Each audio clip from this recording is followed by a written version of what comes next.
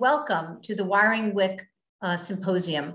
We're going to be talking about technology innovations to strengthen the Special Supplemental Nutrition Program for women, infants, and children. And I want to thank my collaborators from the Harvard T. Chan School of Public Health, the Department of Nutrition, Dr. Walter Willett, and the MIT Media Lab, Dr. David Newman, who we'll be hearing from later. Next slide.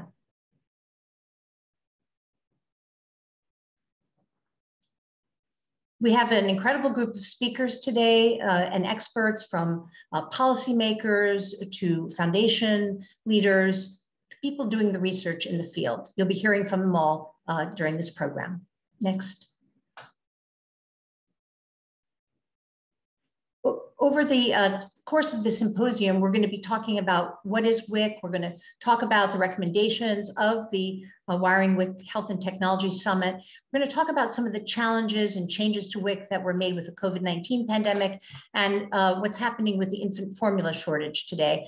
And then we're going to have a wonderful panel discussion of experts talking about progress that's been made in implementing technology into WIC, as well as future directions. Next.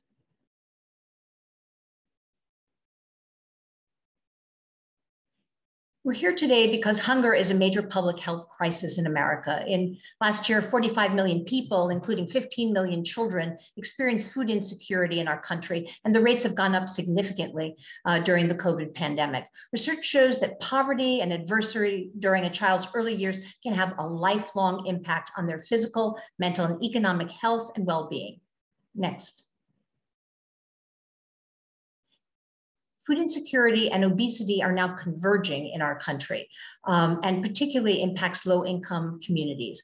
10.5% of households are food insecure, and 31% of our nation's children are overweight or obese, 73% of adults. This could be the first generation of children that are not as healthy or live as long as their parents. Next.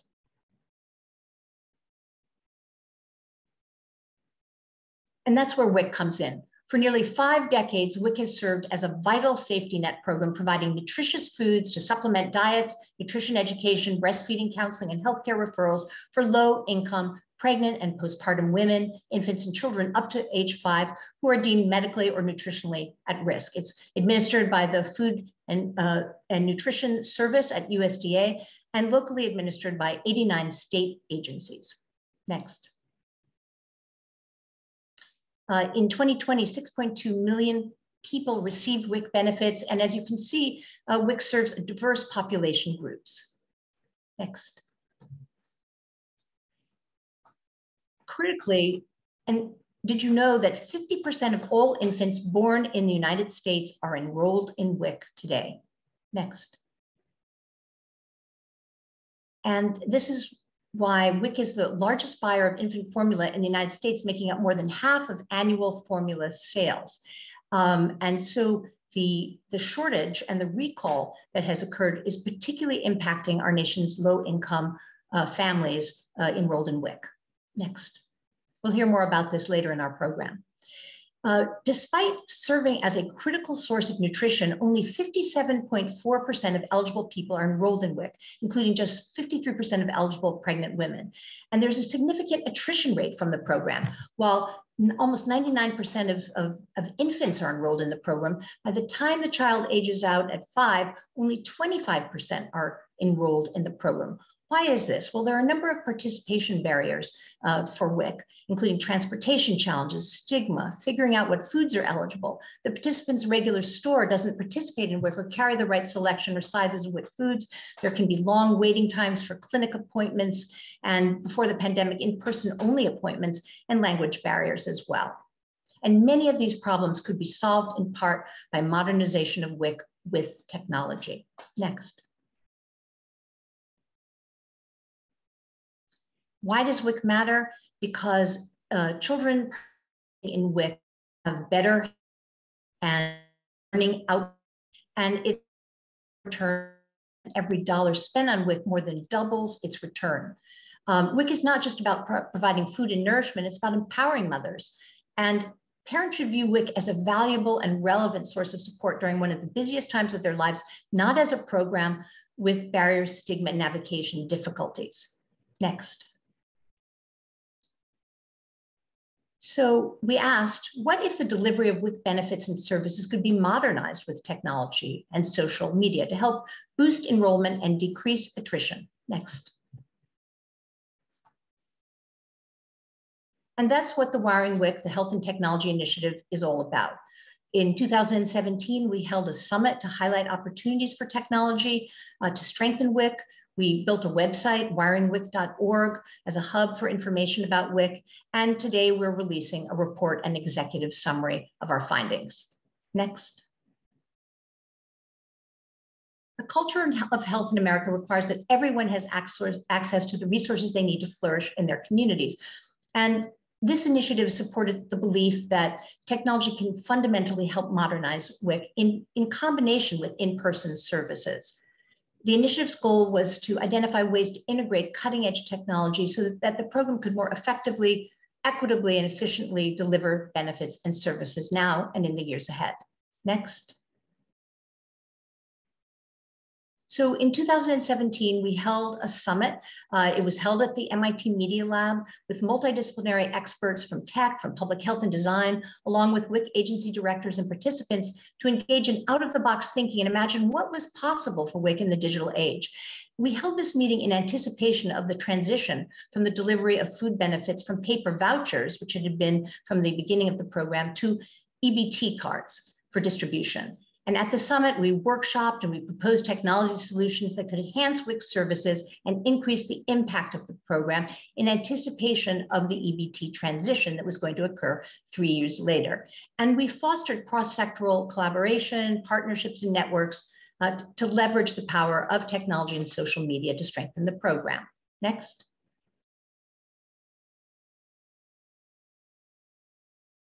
Next. And here are our project recommendations. Next.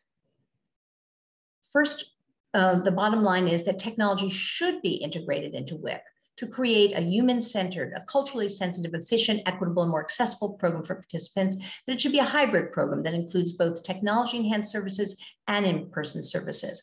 And the COVID-19 pandemic has accelerated the implementation of our recommendations, some of which were going on before the conference, and many now are being implemented. Next. We looked across a mother's journey through WIC to see where technology could make a difference. Next. Firstly, how do we inform eligible mothers about WIC? Well, the first recommendation was that we need to conduct WIC outreach through other federal assistance programs. About 80% of current WIC participants are enrolled in one or more federal assistance programs like TANF or Medicaid. And so we need to create more digital outreach and using texting to inform mothers, and projects are underway that have found this to be extremely effective. But people should be able to be seamlessly cross-enrolled if they're in Medicaid, for example, into WIC without having to upload all of their other documents and making it really easy for people to get into the program. Next. We also want to use social media to conduct WIC outreach and recruitment. And again, since the conference was convened, social media is being used more and more by USDA, by the National WIC Association, and other organizations that should continuously develop resources and tools to help WIC's local agency across America identify and enroll eligible people. Next. We need to update the application and certification process with digital portals and interactive customized mobile and web-based apps that simplify and facilitate the WIC application process and creating a digital wallet to streamline cross-enrollment. Next. And modernizing the clinic and education experience is also critical. So again, this hybrid in-person virtual WIC experience, again, apps and web-based technologies, including telehealth services, which were approved with the pandemic with waivers to create a more personalized nutrition education experience and provide breastfeeding support virtually as well. Again, that remote service provision in WIC by permanently waiving the physical presence requirements in the program.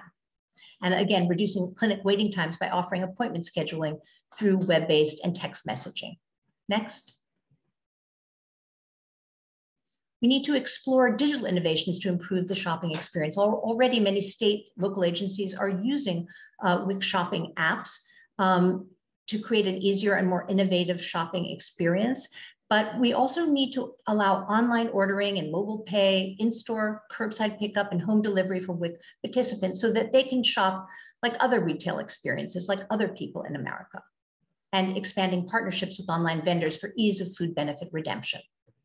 Next. We need to reduce WIC attrition rates with engaging, user-friendly apps, texting, teleconferencing, and other digital services. So creating WIC online ordering platforms, forming social network groups as virtual co-ops for mothers to share WIC participation experiences, breastfeeding support, parenting tips, and childcare information. Next. And then we have some priority policy recommendations that we want to discuss with all of you today. First, we need to leverage partnerships to enhance the participants' experience and improve program administration. We need to foster partnerships between the government, experts in tech, policy, design, public health, EBT vendors, app developers, and researchers. And we need to work to promote mobile-based transactions at farmers markets to enable greater access to fresh produce. And then also working with venues such as museums and public transportation to recognize WIC EBT as passes for low-cost access to various venues. Next. We also believe that a National WIC Technology Assistance Center for Research and Program Improvements should be created to design a cross-agency data warehouse for routine uploads of de-identified administrative health outcomes and eWIC data, and develop technical guidelines and protocols so that there can be compatibility across WIC management systems. Next. Conduct regular evaluations of technology tools and WIC's impact, provide technical assistance to all WIC agencies, and conduct research to demonstrate how local agencies can use existing WIC data to boost retention and decrease attention, and increase research on the use of cutting-edge technologies. This is very important to see how these technologies are impacting enrollment and retention in the program. Next. We need to involve participants and staff in WIC program modernization. We need to wire WIC's program culture and ensure equity in the program. So clearly the end user needs to be part of this process to design technology innovations and conducting research, ensuring inclusivity, and improving service delivery and education. We also need to provide staff training to build proficiency with these new digital tools to help create a cultural shift that supports the use of technology innovations in combination with in-person services.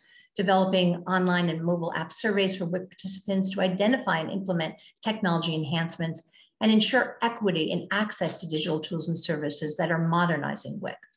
Next slide. The COVID pandemic has revealed the shameful health disparities that have existed for all too long in our society, having a disproportionate toll on Black, Hispanic, Indigenous Americans, and low-income communities. As we emerge from this health and economic crisis, equity must be central to every solution proposed in our society, including in WIC, whose mission is to provide a just and healthy start for the most vulnerable in America. Next. And while technology can be a force for connecting people to information and services, it can also perpetuate inequities. So digital skills and access has now become a key social determinant of health as these resources are increasingly moving online. So we know that access to devices and broadband is problematic in some communities, including for minority populations and rural areas of our country, creating a digital divide. So we need to really ensure that low-cost broadband access is expanded, and that WIC really needs to be addressing the equity impact of the program to ensure that tech and other interventions are culturally sensitive and responsive. Next. We need to focus on participant-centered technology at the USDA with special task force. One has already been created on online ordering, and permanently allow WIC local agencies to use approved telehealth technology and other digital services. Next. Need to focus on conducting annual surveys and mapping of the spectrum of technology tools being used, developing tutorials and guidance and templates to assist local WIC agencies and clinics, and design a section of USDA's website to serve as a technology resource hub with guidance on how to use apps and social media for outreach to WIC participants. Next. We need to dedicate funding on modernizing WIC technology infrastructure and innovations. That means increasing congressional appropriations so that all 89 agencies can use and benefit from these advances, and designing a universal open source digital ecosystem with USDA developed standards, guidelines, and protocols so that agencies and vendors can facilitate system integration across technology providers. And again, increasing support for digital pilot programs such as online ordering, delivery services, and mobile pay. Next. And lastly, designing a national online education resource hub and toolkit for education for parents and families across America about nutrition to ensure a healthy start in life for their children. Next. Many of the changes and these recommendations that we've talked about have been accelerated by the COVID pandemic. Some were underway already before the conference went in place. But the Families First Coronavirus Response Act, through the Food and Nutrition Service of USDA, approved over 800 WIC waivers, and importantly waived the physical presence requirement that had been required for enrollment, certification, nutrition education, and issuing of food benefits. Next. Additionally, the American Rescue Plan of 2021 has included $390 million of funding to support WIC outreach, innovation, and program modernization efforts. We're hopefully,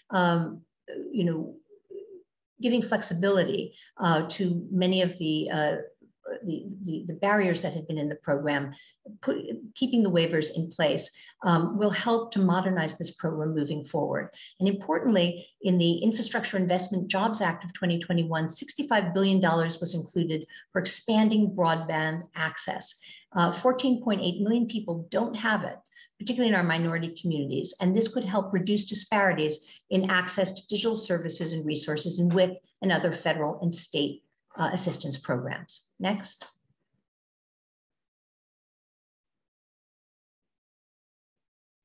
From the EBT transition in 2020 and the COVID pandemic has come opportunities to modernize WIC. Most of today's new parents are millennial or Gen Z who are highly connected to tech and keen on using social media. These parents need to view WIC as a valuable and easy access to a source of food and nutrition services to help them raise healthy children. While WIC has significantly increased the use of technology since the program was established, including the EBT implementation and waivers as a result of the pandemic, the program's continued success will depend on its ability to serve new generations of beneficiaries through digital innovations, platforms, and services that allow high-quality WIC services to be delivered remotely as well as in person. Next. So we believe that creating a technology-enhanced WIC can provide more ways to reach participants and meet their diverse needs, helping to boost participation and retention in the program. We believe that WIC rules should be prospective and look to be inclusive of next-gen technologies, and new regulations and system changes must include these anticipations of innovations that will be occurring in the future. Next.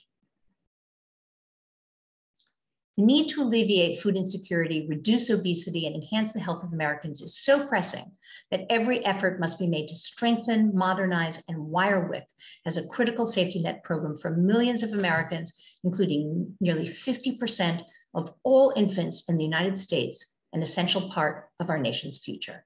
Next. Thank you so much for listening. And if you want more information and a copy of our report, please check out www.wiringwic.org. And you can also press a button on the screen to get a copy of the report. Well, it's now my great pleasure to introduce to you Dr. Walter Willett, Professor of Epidemiology and Nutrition at the Harvard T.H. Chan School of Public Health, who served as an collaborator and leader on the Wiring WIC Health and Technology Initiative. When you Google the word nutrition, up pops Dr. Willett's picture as the most cited nutritionist globally. Dr. Willett has focused much of his career over the past 40 years on the development and evaluation of methods to study the effects of diet on the risk and protective factors for chronic diseases. He's published more than 2,000 scientific articles, authored several books, and received numerous awards for his landmark contributions to advancing nutrition and health in America and around the world. Dr. Willett. Good. Thank you, Dr. Blumenthal. And it's a great pleasure to be with you today. And it's also been a great pleasure for me and my fellow department members at the Harvard Chan School of Public Health and Nutrition to be part of this program, starting it with our symposium in 2017 and right up to issuing this important report. Most of my work as an adult has been related to my training as a physician in internal medicine and more recently as a nutritional epidemiologist. So mostly I've been looking at adult issues in health and nutrition. And what we see is a very concerning problem. But again, it connects directly with what is going on during pregnancy, infancy, and early childhood. Probably the most obvious and conspicuous issue has been the obesity epidemic. And we hardly need statistics to appreciate that. We've often seen this picture showing from about year 2000, where obesity affected approximately 30% of adult Americans, and by 2018, up to 42%. But actually, if we go back in time further to when I started working on this project, only about 10% of American adults were obese. So there's been about a fourfold increase over this period of time, and it's still going up unrelentingly. And in children, there's also been a fourfold or greater increase in obesity over this time period. Next slide, please. And if we take the trajectories of actual weight gain in children, one of my colleagues here at Harvard has also done an analysis looking at the predicted prevalence of obesity among the children who are today 2 years of age, and the projected prevalence of obesity by the time they're 35 is actually over 50%. And we know that at 35, people are still gaining weight steadily. So by the time they reach 50 or 60, the prevalence is going to be way over 50% for just obesity, not even counting overweight. Next slide, please. And as sure as night follows day, diabetes follows obesity. And here we see, even by the time someone gets, or a group of people get up to be overweight, even before they're obese, the rate of obesity is about 10 to 20-fold increase higher than it would be for people who are lean. And then again, the risk goes up steadily, being about 60-fold higher for people with moderate levels of obesity compared to people without overweight or obesity. Next slide, please. And as sure as day follows night, after diabetes comes increasing risk of heart disease. And this has been going down for decades. We had about an 80% decline in heart disease mortality up to about 2010, and then it started plateauing. And in fact, there's been some increase in coronary heart disease mortality since about 2014. Next slide, please. And it's not just heart disease. Obesity-related cancers, which had been coming down, like colorectal cancer, are now going back up in more recent generations. Next slide. And of course, this all plays out into life expectancy. And even before the pandemic, life expectancy had been going down in about 4 years prior to the COVID pandemic.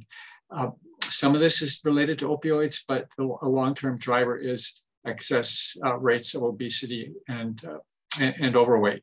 And of course, as Dr. Blumenthal mentioned, the averages don't tell the full story because this has impacted different parts of our population very differently. White Americans lost about 1 year of life expectancy. Latino population lost about 5 years of life expectancy, and Black Americans lost about 3 years of life expectancy. So huge reversals due to, of course, many factors, not just nutrition, but work sites and excessive exposure due to high-risk occupations. Next slide, please.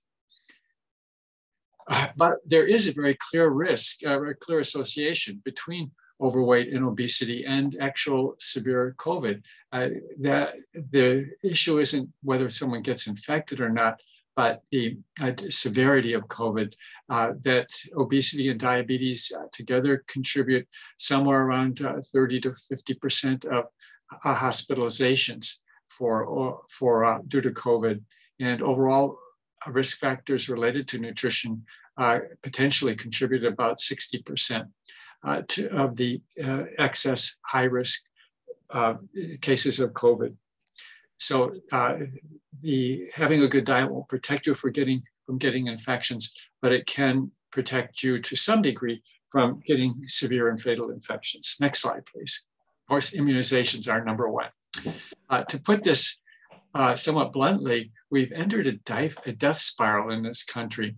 As weight gain goes up, we have more cardiovascular disease, diabetes, cancer, arthritis. All of those cause reductions in physical activity. That leads to more television watching, and we see that's directly related to more consumption of junk food. And all through the cycle, there's aggressive marketing of unhealthy food to children who can't really make the distinction between healthy food and unhealthy food. And that all leads to more weight gain, and then we're spinning around here to premature death. And unless we break this cycle strongly in multiple places, it's pretty clear we are going to see mortality to go up and life expectancy to go down. Next slide, please. This is not totally surprising that we're seeing this.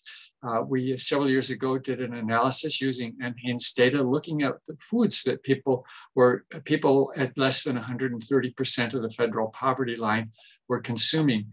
And it paints a stark picture. Whole grains, this is servings per day, less than half a serving a day. Refined grains, 4.6 servings a day, less than 1 serving a day of fruit, vegetables, and potatoes almost equal to non-starchy vegetables. And certainly generous amounts of red meat, processed meats, and almost 3 servings a day of sugar-sweetened beverages. So from all of our research, we see that this diet is actually the fuel for overweight, obesity, and diabetes. So it's no big surprise that what we see happening in terms of disease and life expectancy is actually happening. Next slide, please. The good news here is that standards and policy can make really important differences. This was strikingly apparent for the effects of implementing new standards for foods in schools. On a scale of 0 to 100 in 2010, the quality of food served in schools was about 58%. And after the implementation of new standards, and there was some unhappiness and pushback about raising the standards, but this really made a difference. This went up to 81 out of 100 just in that very short period of time. And so what we're talking today about WIC is really important. WIC is a wonderful program, really important, but it's equally important that all kids who are eligible be enrolled and that we have high retention of those that are enrolled. We know that this can really make an important difference to long-term health and well-being and help close the tremendous gaps across subgroups of our population. So again, thank you, and I hope this effort will be beneficial to be helpful to those running the WIC program, to Department of Agriculture, and especially helpful to participants. Thank you. Thanks so much, Dr. Willett, for your, really setting the stage of the importance of nutrition to health and for your leadership. Well, it's been terrific to collaborate on this project with the Harvard School of Public Health and also with the MIT Media Lab, which is an oasis of multidisciplinary work and a hub of innovation where our summit was convened. So it's my great pleasure to introduce to you a gifted scientist who is the embodiment of innovation and new frontiers of exploration, the director of the MIT Media Lab, Dr. Deva Newman. She also serves as the Apollo Program Professor of Astronautics at the Massachusetts Institute of Technology, and she's a Harvard MIT Health Sciences and Technology faculty member. Prior to these positions, Dr. Newman served as NASA deputy administrator from 2015 to 2017. She was the first female engineer in this role, and she was awarded the NASA Distinguished Service Medal for her outstanding leadership and contributions. Welcome, Dr. Newman. Hello, thank you, Dr. Blumenfeld. So wonderful to be here. Hello, everyone. So this isn't rocket science. This isn't rocket science, right? Maybe it's harder. We just really are here today to celebrate the start, right? To celebrate an amazing report, the recommendations. We were so glad to convene everyone here together with our colleagues at Harvard School of Public Health, of course, with New America, and the recommendations in this report are so important to mothers and infants and children, and that means all of us. It should be human right to have great medical care, to have great food, to have wonderful food, to have a chance for all those little folks to dream and attain, get to the moon and Mars, which is what my dream for them is. But it starts with nutrition. It starts with being healthy. And where we come in, again, being the technologists or innovators, are so happy to just be part of this discussion.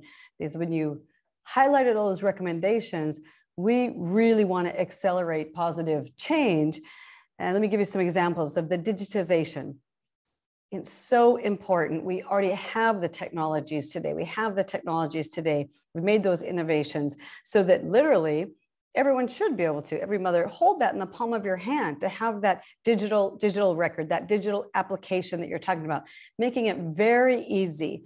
So not too cumbersome, not too bureaucratic, to make sure that everyone has access. You show the numbers, not everyone has access to even having the internet, let alone high bandwidth on the internet. We need to change that. We need to give everyone equal access, as you mentioned. It's all about equity. It's about really empowering folks. It's about saving lives at the end of the day. It's about empowering everyone. Everyone definitely needs to have equal access to the technologies, to the information, to beautiful, healthy food that is going to overcome. I remain the eternal optimist. Overcome so many of the challenges that Dr. Willett put before us in terms of obesity and the diabetes. I hadn't seen that spiral. That was pretty powerful to take a look at that circular downward spiral.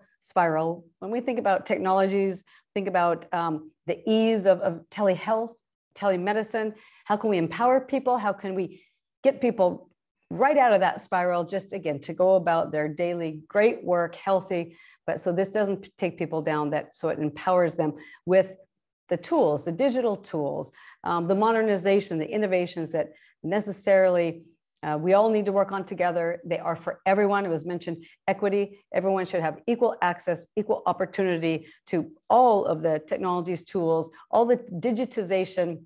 And I would add maybe personalization of health for the mothers, of health for the infants and children, so that we can get everyone to a very healthy, equitable state. Then all those little kids with their brain power turned on, they're going to help us all. They're going to help us all solving the challenges we have. And just kind of go full circle to also saying the research elements that you mentioned. That's exactly what we do at the MIT Media Lab. We're a lot of data scientists. We use a lot of artificial intelligence, machine learning.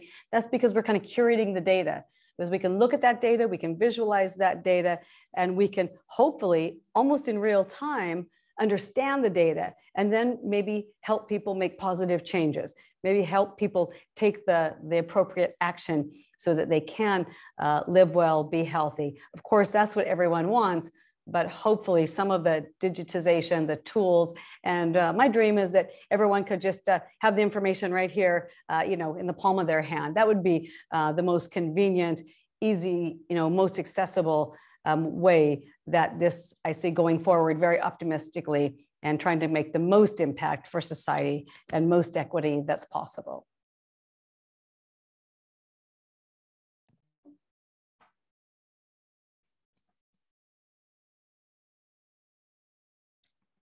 Thank you so much, Dr. Newman. You are the Apollo Professor of Astronautics. And today, as you point out, we have the power of the computer that was on the Apollo mission in our pockets. Let's make sure that it works for everyone. And it was so exciting working with the MIT Media Lab and really bringing the tech innovation public health of hunger. Thank you for your collaboration. It's now my pleasure to introduce a very important and influential national leader on nutrition and other issues related to health, Senator Roy Blunt. He serves as the chairman of the Senate Republican Policy Committee and as the ranking member of the Senate Rules Committee. He is also the ranking member of the U.S. Senate Appropriations Subcommittee on Labor, Health, and Human Services and Education. Senator Blunt has been a leader for improving the health and nutrition of children in the United States. And last year, he introduced the Hunger-Free Summer for Kids Act that would add flexibility to USDA's summer food service program, providing children free lunch and snacks during the summer months. So thank you so much for joining us today, Senator Blunt, and adding your powerful voice to this discussion. Well, thank you, Dr. Blumenthal. It's great to be with you. Matter of fact, I was able to get in to listen to the discussion a little bit earlier. So I heard what you were saying and Dr. Willis and Dr. Newman, and certainly helpful to be thinking about that. Obviously, Dr. Willis's comments about long-term health challenges, starting with habits that start early, makes the WIC program and nutrition programs even more important than they would otherwise be. You know, when you begin to develop the right kind of habits early, it makes a big difference. And WIC in its best does that. And the other thing I want to talk about before we're done would be the whole concept, Dr. Newman's concept of data. You know, we heard more about data, at least I did, the last 2 years, and the shortcomings of data often, and what we could have if we had better data. And as Dr. Newman mentioned, if we have almost in real-time data, you're not just talking about historic impact of data or what happened in some later period of time, but you also have some immediate predictability that might allow adjustments in either programs or how you encourage things within those programs. You know, we've all heard a lot, certainly every member of the House and Senate has heard a lot in the last 2 weeks about the baby formula shortage, which is a huge part of the WIC program. I think 50% of newborns and young children are in the WIC program. And prior to COVID, every state had the capacity to negotiate a specific company that they became the provider for baby formula in that state. We suspended that during COVID. It was suspended during the shortage, so that's not one of the problems for the shortage. But just a few days ago, the Congress late last week suspended that permanently. That you know, baby formula of your choice, as long as there wasn't some WIC non-compliance issue, would be the baby formula you could have. You know, I would like to say on the current shortage, like so many things in a complicated society, this is something looking backwards. It looks like it would have been pretty easy to predict and maybe even prevent. And I'm sure there'll be a lot of people wondering about why in October of last year, when FDA was beginning to look at the potential problem, and between October and February, when one of the Abbott labs, a principal provider of baby formula, was closed, that there wouldn't be an anticipation that if something else didn't happen differently, there would be a big shortage by May, which is what happened. And probably some of the things we've done right now, if we'd have done them a little earlier, suspending some tariffs, being sure that at least from the 9 FDA approved facilities in Europe, that we would be able to have formula coming back into this country from those facilities, just like we're doing now. Fly formula, I think, is what they're calling that response. But, you know, looking a little further down the line, that's where data again becomes important. And certainly the 10-year effort now to get states on a electronic benefit card that lets you see what's happening in real time and wonder what kind of adjustments need to be made. The other thing I'd mention about WIC versus the SNAP program, the food benefit, the other food benefit program, is that WIC is much more responsive to immediate cost increases. And obviously we're going to see that right now. And you know, your WIC card, unlike your SNAP card that just has a benefit amount on it, your WIC card is very much impacted, or at least the paying for what you get on WIC is very much impacted by significant by price increases. And right now at the grocery store, there's significant price increases. We're going to see the cost of WIC go up.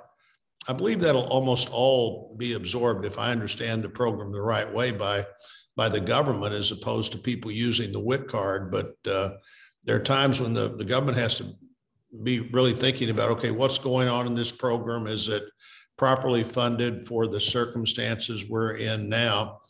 10 or 11 years ago, when I came to the Senate, I was the top Republican on the Ag FDA committee. Herb Cole was the chairman, and there was a milk shortage. And we actually had to have a supplemental appropriations passed to provide more money to the to WIC because of that milk shortage. And it was big enough that the WIC funding wasn't going to cover the current cost of milk and maybe other dairy products. So we had to do that. But looking at you know, what you all are talking about today, I think really important to understand that most parents today are very technically capable, and having that card available to them, or the availability of even be able to order the products that WIC pays for directly should make a big difference. And look forward to reading this report, to looking at what we can do with more nutritional possibilities for WIC. I do remember another appropriating story. Susan Collins from Maine on the Appropriations Committee, in fresh fruits and vegetables, potatoes were left off. And so Susan Collins, being the loyal Maine senator she is, had a major, and really caused us to have a major discussion about the value of the potato. And I think she did that with a bag of potatoes sitting right there at the hearing table with her.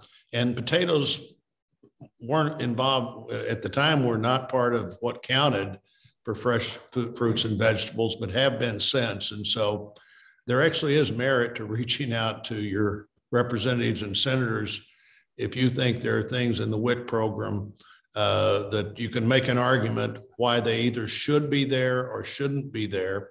And I'm looking forward, as I said, to seeing your report, seeing how far along we are with the transition, and maybe just as importantly, seeing what other information we're gaining about the transition that tells us about what's happening with nutrition, what's happening with infants and children. Thank you so much, Senator Blunt, for adding your important perspectives to our discussion, and for underscoring the importance of data and technology, how they can be integrated into ensuring that this program maximizes its potential for a healthy start in life for children. I'm now delighted to introduce a leader whom I greatly admire, Senator Debbie Stabenow, the first woman from Michigan elected to the United States Senate. Senator Stabenow serves as chairwoman of the powerful Senate Agriculture, Nutrition, and Forestry Committee that authorizes WIC and other federal food assistance programs. She's also a senior member of the Senate Finance Committee, Budget Committee, and the Environment and Public Works Committee. Senator Stabenow has been a national leader and champion in promoting the importance of WIC and other federal nutrition assistance programs to reduce food insecurity and obesity in the United States and promote a healthier future for all Americans. Senator Stabenow. Hi, and thank you to Harvard's T.H. Chan School of Public Health, the MIT Media Lab, and New America for the chance to join you today for this important discussion. I have to tell you that I just left the floor of the United States Senate, and I know you're not getting this message for another week, but we just passed a really important bill to make sure WIC moms and babies particularly are able to get the formula they need in the middle of this crisis. There's so much to do. I appreciate Secretary Vilsack moving as quickly as possible to create some flexibilities in terms of purchasing brands and sizes and other things that are necessary. This bill also makes clear that if you have a WIC contract as a company, then you're going to have to put in place the plans for what you do if there is a recall, a shutdown, something happens in the future. So we're better protecting moms and babies. But I have to say that I think this has moved faster than I've ever seen as we put this together. Yeah, we wrote it in 2 days when it became clear what was happening, and jointly put it in the House and Senate, bipartisan, passed it on Wednesday in the House, and then the next day, now Thursday, we pass it in the Senate and it'll go to the President. This certainly isn't everything that needs to be done, but it's really important that we do everything we can to protect our moms and babies on WIC, and that's certainly my job as chair of the Agriculture, Nutrition, and Forestry Committee. And so I'm really glad that we've been able to put in place something that's going to ensure that our parents can feed their babies and equip USDA to better manage future formula disruptions. When we want to, we can move, and I would love to see more of that happening in the United States Senate. You know, continued innovation like this is essential to make sure WIC can easily and effectively provide healthy, nutritious food to the people it serves. Powered by the groundbreaking teams at Harvard and MIT, and supported by New America, your discussions today will bring valuable new ideas to the table to help us get there. As the pandemic and the recent baby formula shortage have shown us, we have to constantly reinvent how people can access the help they need through critical programs like WIC. In my work on the Agriculture Committee, I've fought for funding and resources for this kind of modernization, as well as more funding for WIC food packages so moms can get more healthy fruits and vegetables for their kids. The $390 million in modernization funding in the American Rescue Plan will help WIC providers better serve participants through telehealth, WIC Online, and eWIC.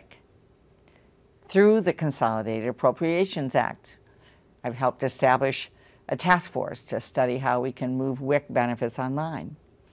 And the pandemic has demonstrated the value of additional outreach and streamlined enrollment. And we're not done. As we consider reauthorization of our child nutrition programs like WIC, we're looking to do even more to modernize how folks can get the help they need. You are the brightest minds and biggest innovators in this space. Your ideas will help us use the tools and technologies of today to serve people in need tomorrow and into the future. I'm so proud to be your partner in this work. I now want to introduce to you Dr. Rajiv Shah, who serves as the president of the Rockefeller Foundation, an extraordinary charitable organization that has as its mission promoting the well-being of humanity around the world. The Rockefeller Foundation provided support for this Wiring WIC initiative, and we're very appreciative to them for that leadership. Dr. Shah has had a number of important positions, including serving as the administrator of USAID. And before that, he was the Undersecretary for Research, Education, and Economics, as well as the Chief Scientist at the US Department of Agriculture. So he's been particularly impactful on critical issues of nutrition and health. Hello, everyone. It's a pleasure to be with all of you, albeit virtually. I want to thank Dr. Susan Blumenthal for inviting me to be part of this important event and for her important leadership.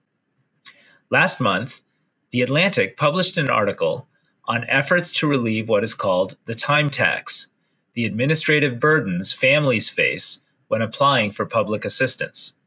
The piece opens by describing what a mother in Louisiana must have to complete a 26-page application for benefits from the Supplemental Nutrition Assistance Program, or SNAP.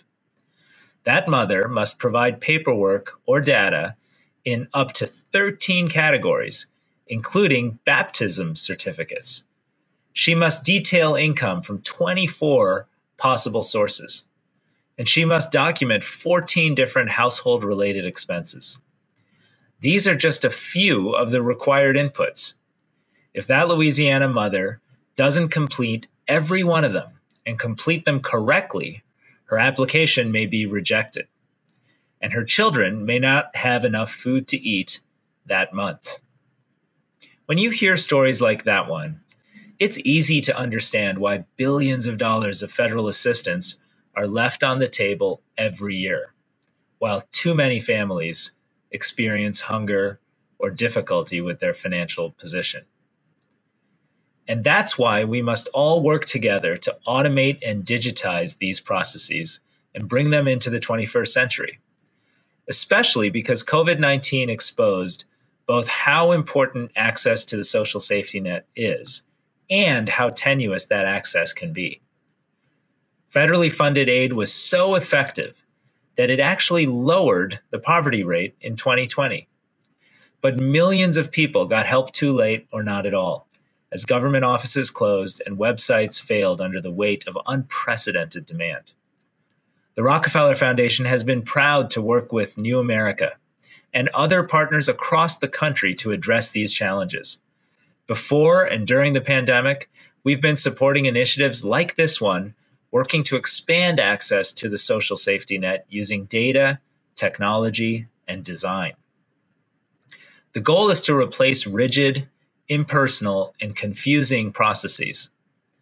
Instead, we want to see active processes that reach out to offer assistance when it is needed, provide multiple ways for people to get help, and respond to individual needs. Our grantees are already making progress in each of these areas.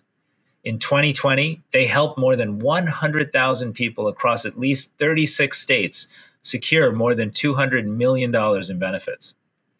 Efforts like these are so important, and so are events like this one, because we know that by working together, we can harness the power of science, data, and technology to help people become healthier and more economically stable. We can expand and strengthen America's social safety net, and we can finally make opportunity universal and sustainable for all. I look forward to continuing to work with all of you to do just that. Thank you for your important efforts. Thank you so much, Dr. Shaw. And again, thank you for your support of this initiative and for the work that the foundation is doing to really use technology and data to improve health in our country and around the world. Well, it's now my pleasure to introduce to you Stacy Dean. She is USDA's Deputy Undersecretary for Food, Nutrition, and Consumer Services, and we're so delighted that she could join us today.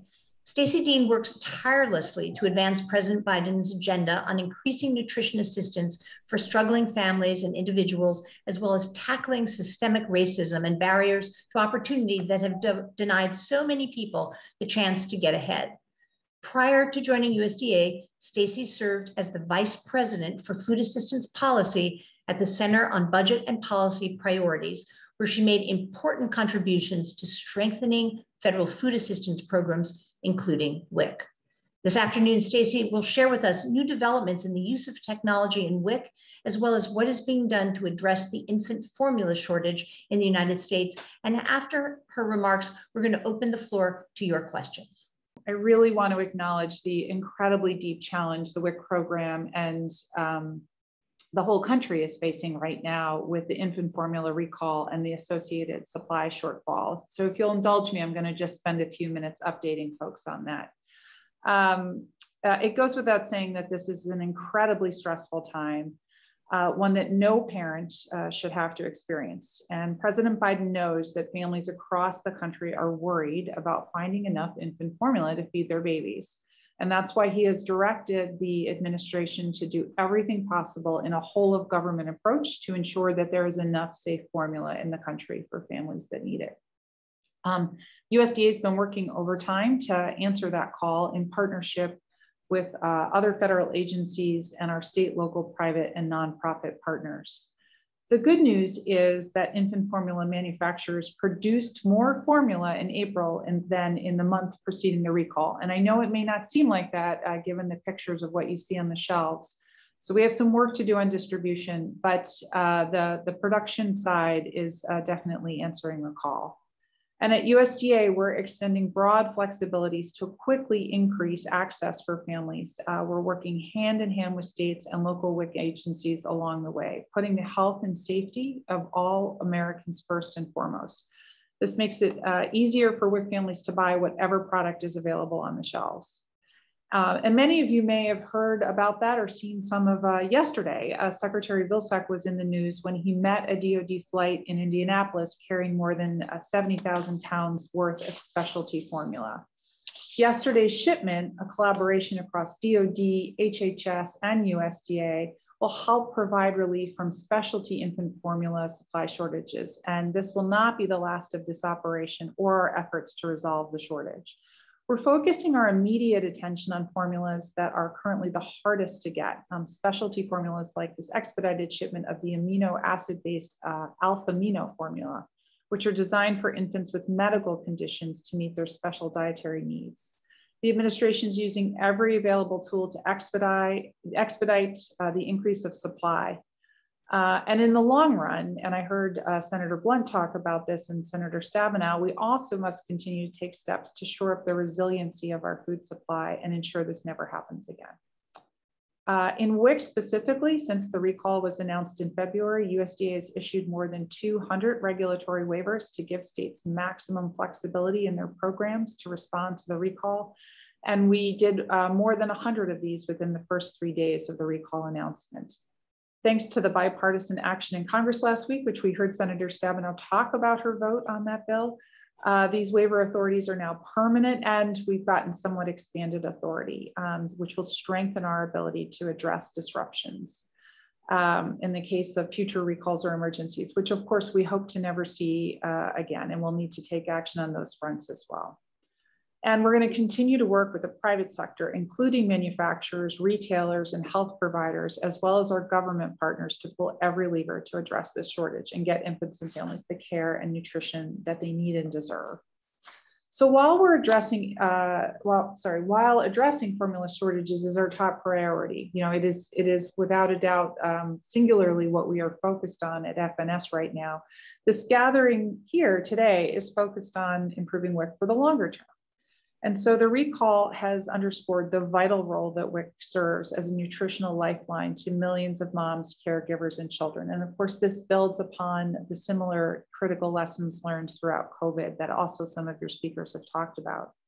It's really one of the many reasons we're looking to strengthen WIC as a part of a wider effort to promote nutrition security, which we consider to be the consistent and equitable access to healthy, safe, and affordable food.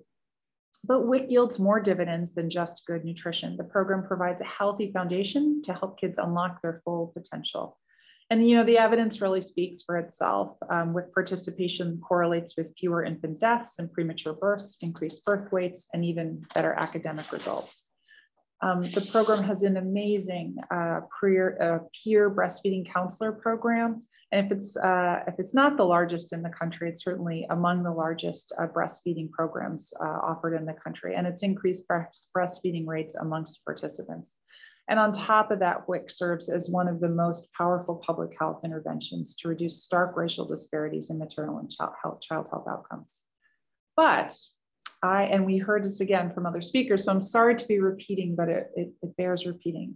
I would wager that WIC is probably the best, most positive, powerful program we have that just simply not enough people know about.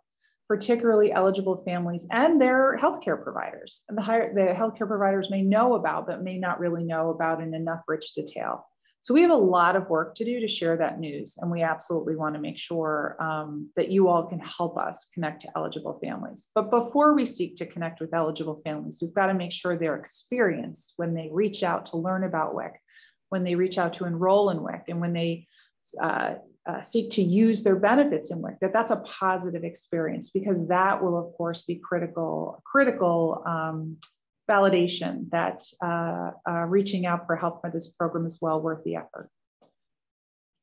So at USDA, we're working to expand the impact of WIC on 3 fronts: increasing enrollment, keeping participants enrolled for as long as they are eligible, and ensuring equitable access so that all eligible families reap its benefits. And across all of these goals, technology plays a crucial role, and we see that from Wiring WIC. WIC must serve participants in ways that work for families, and that means we've got some serious adaptation to do.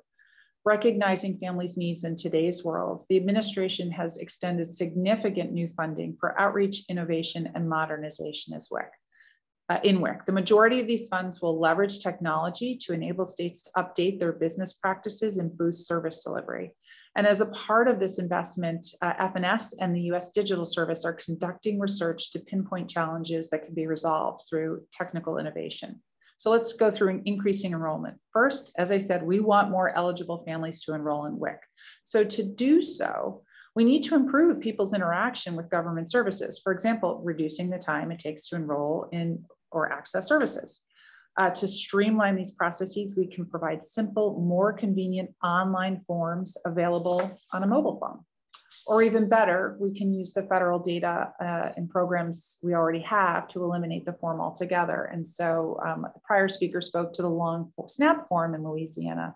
That should certainly mean that no one in WIC should have to fill out an eligibility form if they've gone through that trouble already. And we also can do much more to ensure that we're data matching across WIC and Medicaid to identify people eligible for the program. In terms of retention, once we've got families enrolled, we want to keep them as participants for as long as they're eligible. And the research shows that WIC has the biggest impact on health outcomes if a child participates for the full 5 years. So that's really important to us. Unfortunately, retention remains challenging. Participation is relatively high amongst infants, but falls off considerably as children get older. So there's some friction there that we have to address. One pain point we hear is how transportation barriers and work hours make it difficult for participants to get into a WIC clinic in person. And as part of the pandemic response, WIC offices have experimented with using technology and virtual services to lessen these burdens. So we can move, and we can move swiftly, as Senator Stabenow said. And let me give you an example. Mary Center operates several WIC clinics in DC. They have an app for WIC participants that provides breastfeeding support and helps them learn about their WIC benefits and how to use them. So clients don't have to go into the office for those services. Additionally, many state WIC staff find that texting participants often generates better responses than phone calls. So we're going to be providing grant opportunities for states to invest in more communications tools. I don't know if they're advanced, but they are a diverse set of communication tools, including platforms that allow WIC staff to text with participants right from their desks. Another pain point we hear from WIC participants surrounds the stigma of shopping in the store with the benefits. And over the last few years, technology has helped to address this issue as most states have transitioned from paper-based coupons or vouchers to debit cards or EBT cards. But we're also seeing a lot of positive reactions to WIC shopping apps that let participants scan barcodes to confirm whether a food is WIC eligible, right? To eliminate a friction and embarrassment or a stigma at the checkout line. And this can actually really particularly help individuals with limited English proficiency, where they might be concerned about asking.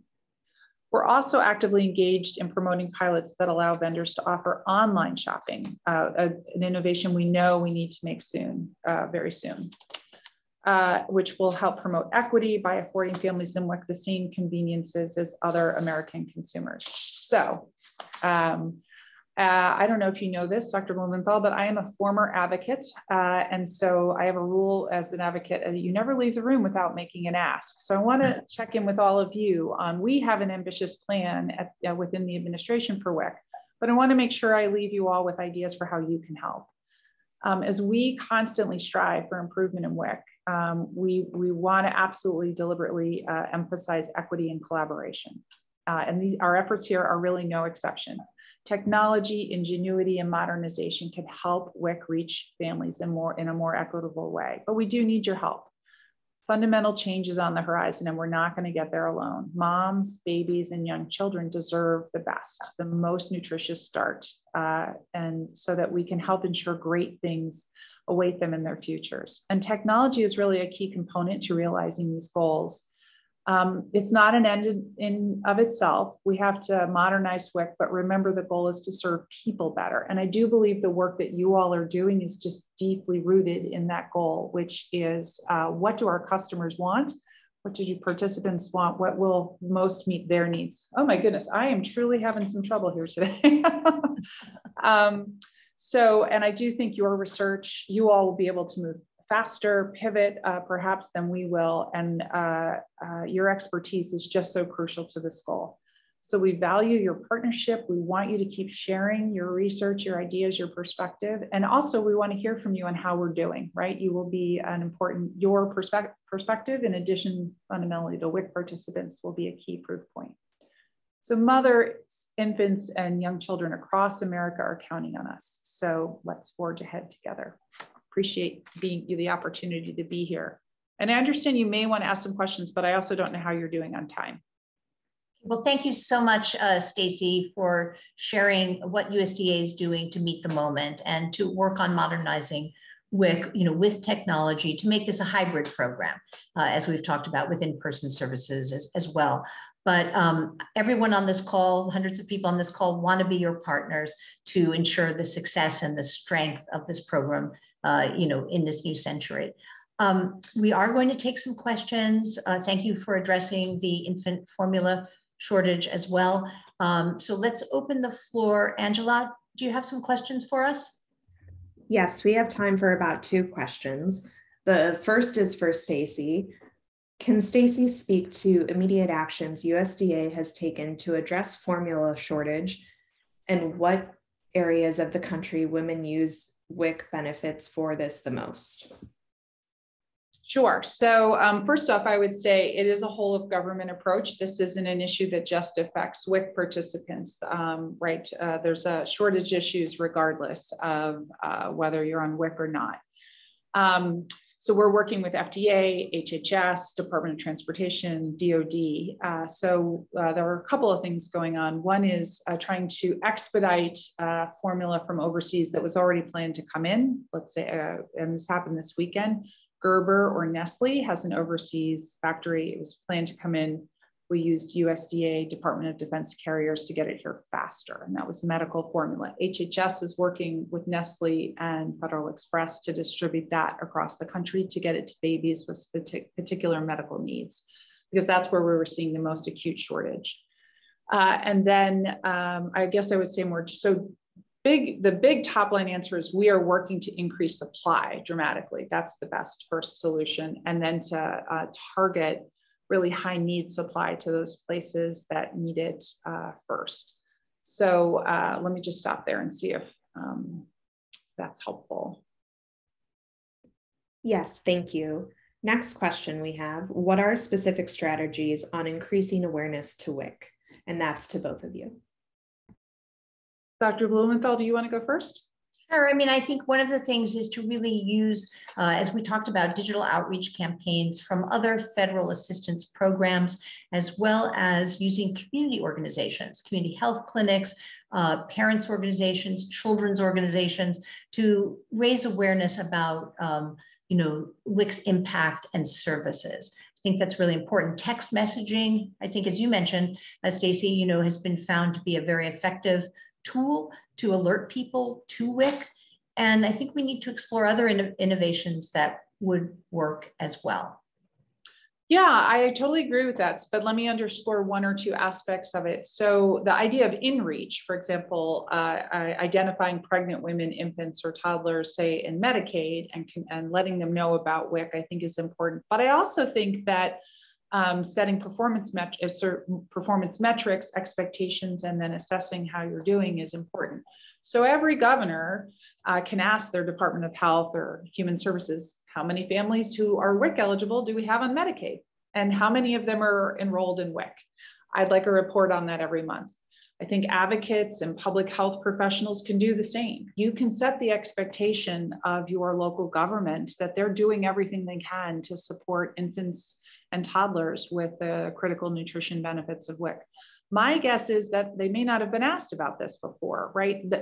I think these are incredibly powerful programs. They're widely understood to be beneficial, but they may just not appreciate that there's there's a large share of eligibles on Medicaid or SNAP who aren't enrolled in WIC.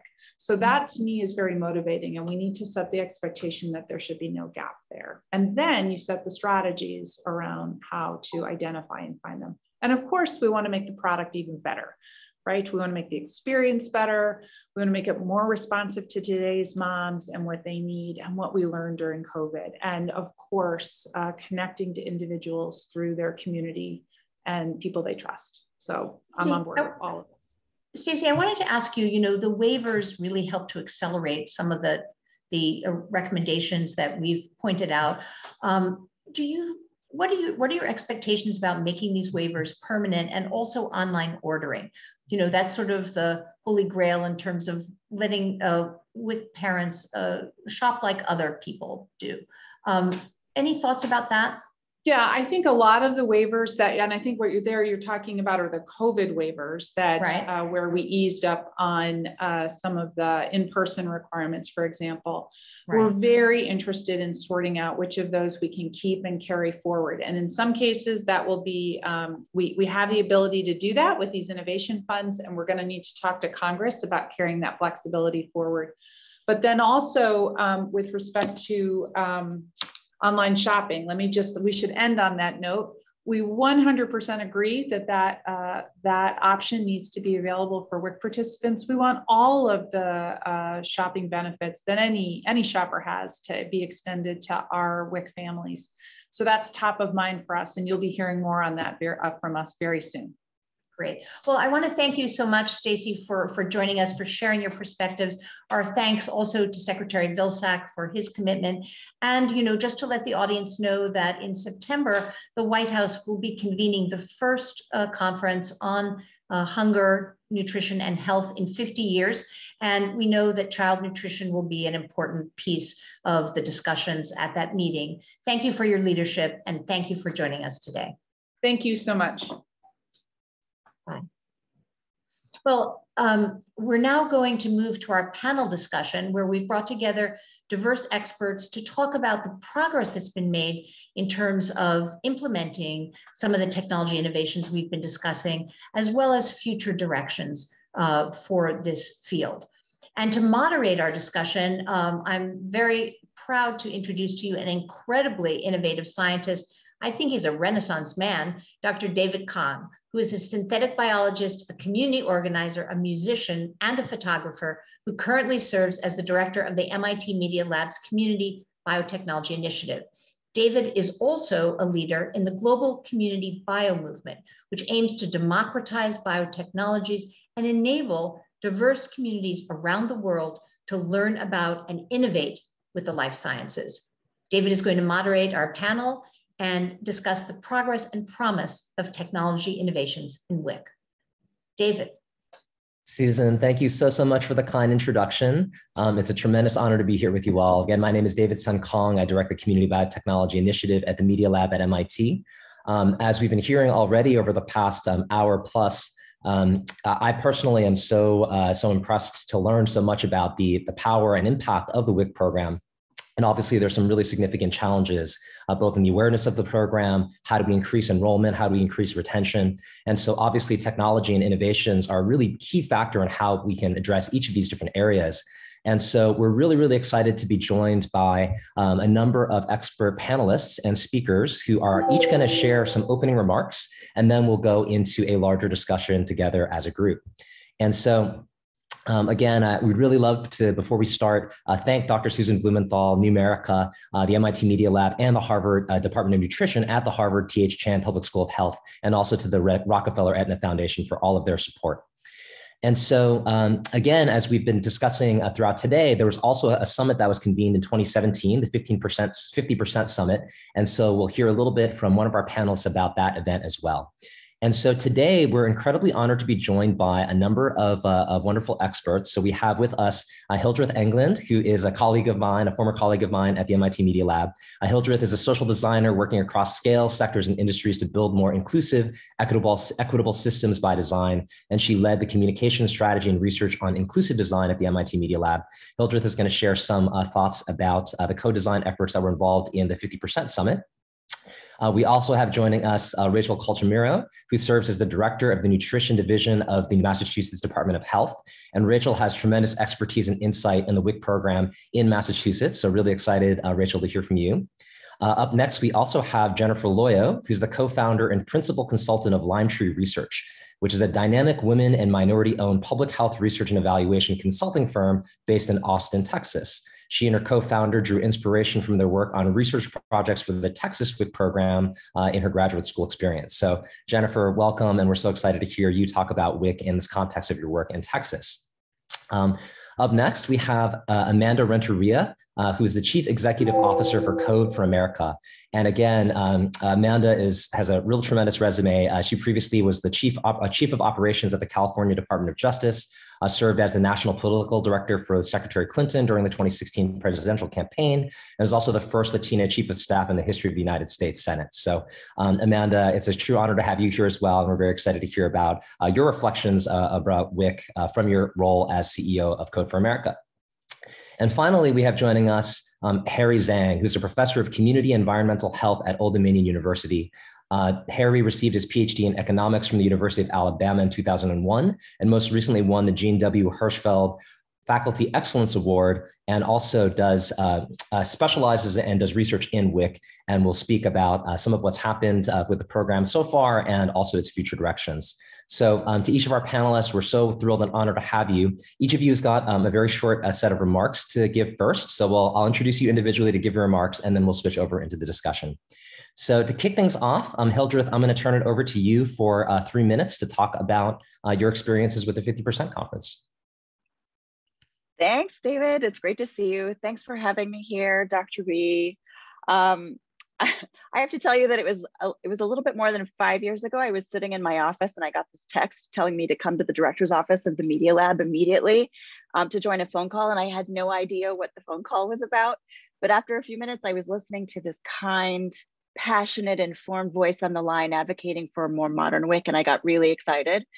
And I got excited because I knew WIC really well. First, as a dietitian, I used to work for WIC as a dietitian, and then I was an engagement specialist with Texas WIC. So I was developing mobile apps and websites and materials and classes for WIC moms and their families.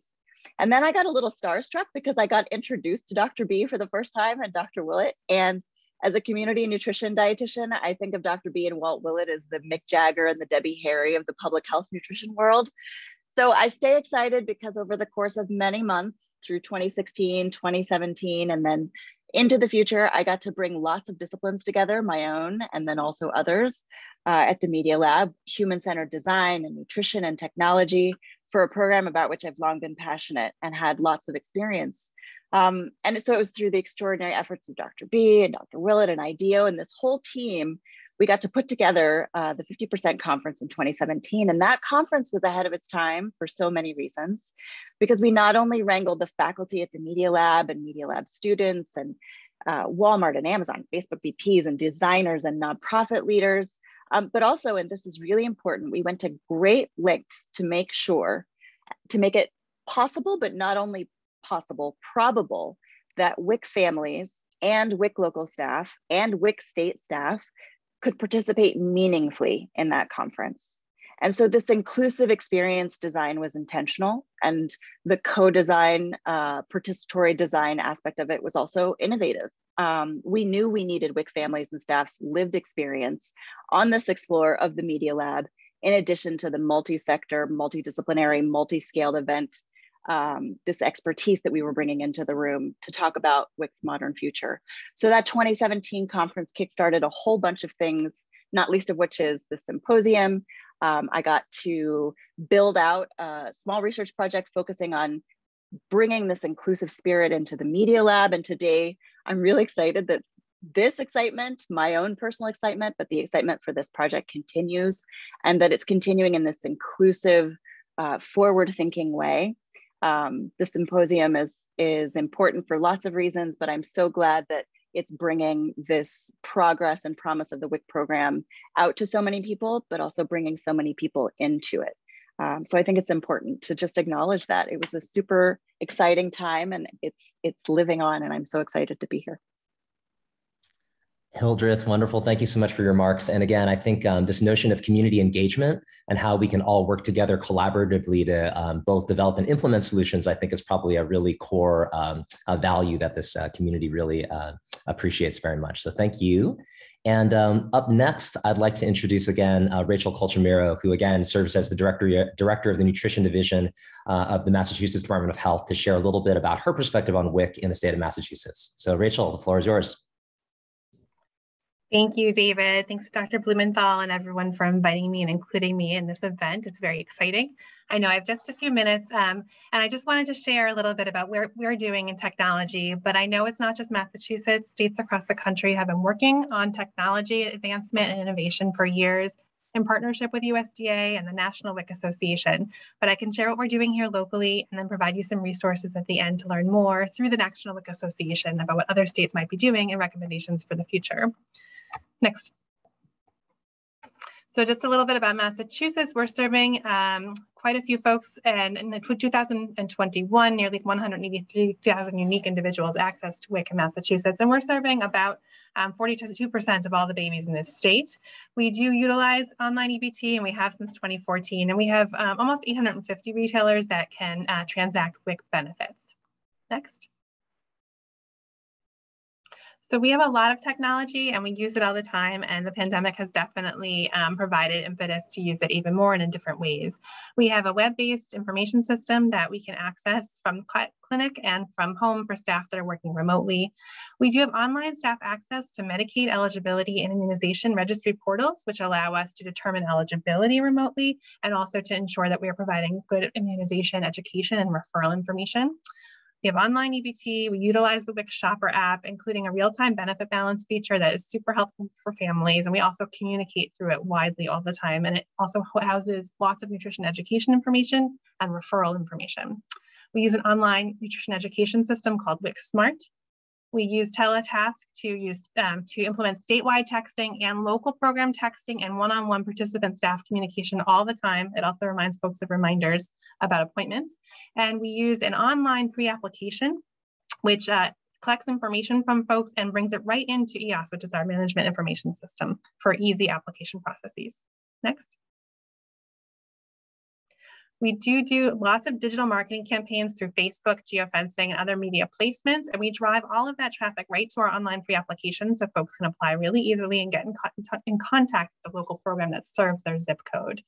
And we do have extensive data sharing agreements, both with Medicaid, we call it Mass Health in Massachusetts, and SNAP, to identify folks who are likely eligible but not participating. And we reach out to them after matching them against our database with text messages that provide information about the benefits of WIC and link them right to our online pre-application. Next. This is an example of when we do our quarterly data matching campaigns, both for SNAP and Mass Health, and every peak that you see in our online applications is directly related to a text messaging campaign that began that week. Next. We added some more technology strategies during the pandemic that I wanted to highlight briefly.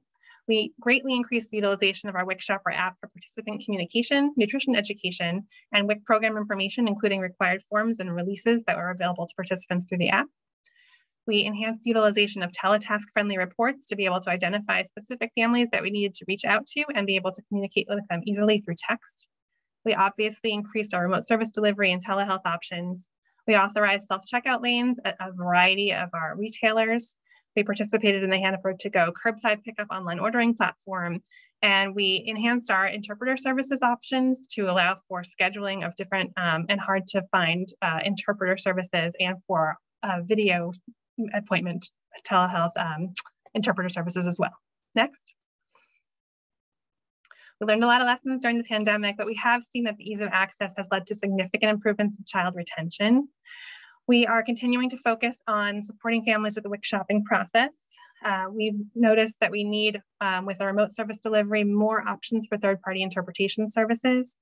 We need more solutions for video telehealth services that are easily embraced by staff and participants. And we do need more solutions for enhanced data sharing and collaboration with healthcare providers to allow for timely nutrition assessment and require data collection for follow-up in WIC. Next. Just want to tell you where we're going next. We are one of the 3 awardees in partnership with Washington State for the WIC online ordering project that is funded by USDA and managed through the Gretchen Swanson Center for Nutrition, in collaboration with Washington, Walmart, and CDP-FIS EBT processors. We are working on some digital document storage upload capacity through our WIC Shopper app and through scanning at the WIC office to allow for electronic maintenance of required documents for eligibility. We are thinking about how to enhance our MIS system to directly link to our Mass Health eligibility portal, to the Massachusetts Immunization Registry, and to our WIC Smart Online Education System. And we are planning to work with our partners at the Massachusetts Department of Agriculture to explore e-solutions for WIC Farmers Market Nutrition Program. Next. And just to follow up, for more information, I strongly recommend visiting the National WIC Association's webpage and the hub, thewichub.org, which allows you to see what other states are doing and to learn about recommendations of the association. And for more information about the online ordering project, the Gretchen Swanson Center for Nutrition page is there, as well as our WIC page for Massachusetts WIC. Thank you so much for the opportunity. Rachel, that was like a perfectly timed 5 minutes. That was amazing. Thank you for keeping us on time. And up next, to bring us some perspectives from the state of Texas, really, really pleased to be joined by Jennifer Loya. So Jennifer, I'll turn it over to you. Thank you. And first of all, I want to thank y'all for inviting me to participate in this panel. I'm very honored to be here. And I want to talk a little bit about not only the technology use that is happening in Texas, but I've also had the opportunity to work with other programs across the nation. And I did reach out to them to find out what they were doing and what were their immediate needs. And I want to talk about those as well. Next slide, please. So first of all, I wanted to start off by saying that WIC helps address equity by providing nutritious foods to low-income families, by preventing nutrition-related illness and enhancing health outcomes, and that is super, super important. WIC is also culturally, ethnically, and racially diverse and serves participants with a wide range of traditional food preferences. And they actually changed their food packages back in about 10 years ago now to allow for more foods and to address these culturally and ethnically and racially diverse foods that people were eating. Also, the programs are incorporating many of the mainstream technologies that we use every day to increase and maintain program participation, as we saw with what Massachusetts is doing. Next slide, please. Okay, current technology use includes like the telehealth, telewic, texting participants, not only program information, but also advice. And they've also have found unique ways to use texting to increase participation for participants ages 18 months, or well, actually they enroll them at 12 months. And we have a project here in Texas that's doing that. That's enrolling participants from 12 months to 36 months. This project right now is in a pilot, and we're noticing that we are having a very little drop off and participants are really enjoying that. We also have interfaces with other programs such as Medicaid and SNAP that is used to meet the eligibility requirements, such as Massachusetts was talking about. They are also, some programs are now being able to do some document uploads through the teletask. They text participants the documents that they need, and the participant can text back the document. The only problem with teletask, though, is that the staff person has to go in the back end to pull out that document and then connect it to the MIS. They also have, we have two types of, we have online and offline states that were the benefits for the EBT cards. This means that in an offline state, the benefit is stored on the card. That information is stored on the card, whereas in the online states, it's stored in the network system. So the online states have the capacity to issue WIC benefits remotely, which was very useful during the pandemic with the use of the physical presence waiver. They were, one of our programs that I talked to told me that they were able to even to do batches to deliver those benefits, which was very useful. Other programs are starting to use live online nutrition education sessions. Texas has some live online classes. And then they also have a WIC shopping app for locating the correct foods at the store and checking WIC benefits online and through the app. Before, they would have to ask at the store, and that was kind of cumbersome. Next slide, please. Also, now Texas is part of a state that is testing another app, and they're starting to design, test, and implement more sophisticated apps that allow participants to enroll online. They can upload documents directly on this app. They can answer their health history questionnaires. They can make an appointment, cancel it, and reschedule it. And right now, they're trying and testing new features that are being developed and tested right now as we speak. One of those, which is very important for the formula, would be to be able to do a formula exchange right through the app. This is just currently now, like I said, it's just in the testing phase. They're also testing online remote. There are some programs, as Massachusetts mentioned, that are testing online remote shopping using eWIC. And then they also have social media presence, including Facebook, Instagram, and YouTube. They're also using the new technology that these apps have, such as Reels, live sessions. There's a wonderful session called Coffee with a Dietitian, where they can ask dietitians different questions that they have regarding feeding their children. And there are also these program managers are doing food and cooking demos for their clients. And Texas has some innovation centers where these programs are actually testing these technologies and innovations. Next slide, please. Now, what technology needs would these programs want? They're speaking about this online shopping use using the WIC EBT card. They also want an integrated medical record or WIC record that is like the standard EMR, such as Epic, that would allow for file exchange directly from the healthcare provider. Some programs already have the interfaces with other programs such as Medicaid and SNAP used to meet eligibility requirements, but not all of them, especially the tribal organizations. They're not really part of the state, so it requires some extra steps in order to get that to happen. Programs are also having to use multiple technologies such as DocuSign, Teletask, WICSmart, online pre-application systems to get the job done. They would like to have a way to integrate those technologies with their MIS and just have one. Next slide, please. They would also like secure ways to upload documents, chat, and telehealth visits. Use technology to obtain healthcare provider authorizations for different formulas, and even provide general issuance of a formula. So for example, if I have a premature baby, that I don't have to have the exact brand of a premature formula, such as like NeoSure, I could have both NeoSure and Emphacare, which is one is a Similac brand and the other is the Enfamil brand, or maybe just a general issuance of just a premature formula so that we don't have to go back to the healthcare provider to obtain that authorization.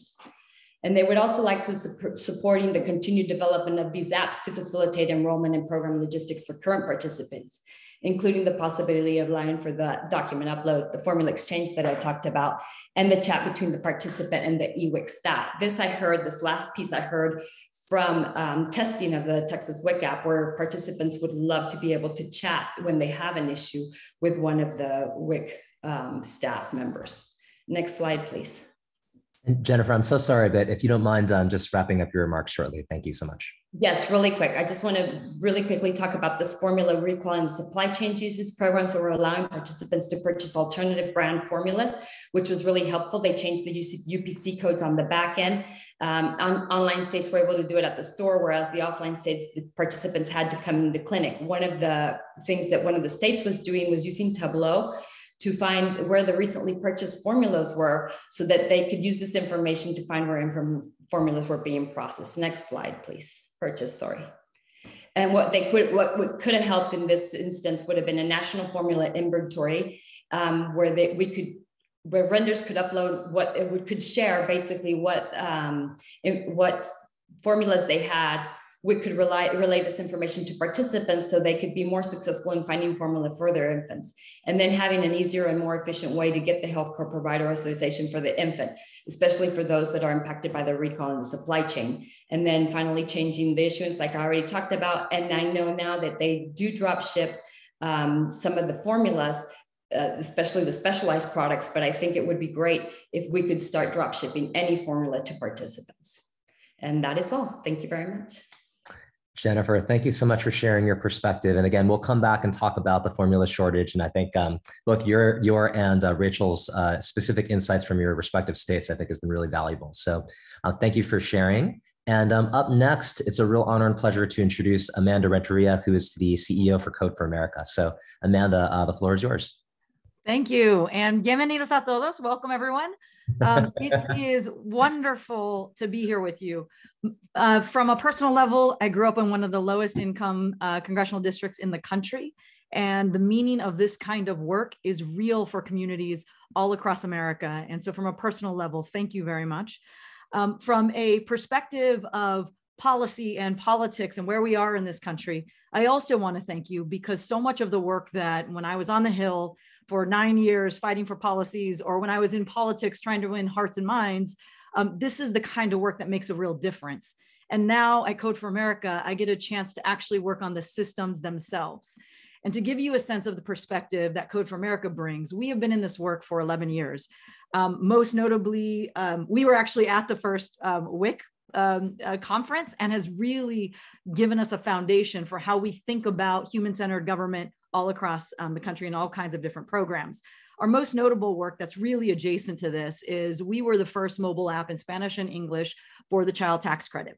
We launched with the White House and the Treasury, and we were able to bring a lot of these ideas and things that's discussed here on this call to the forefront in order to reach people who had never been reached before by the tax system or frankly from any benefits programs. But that has been our most recent work.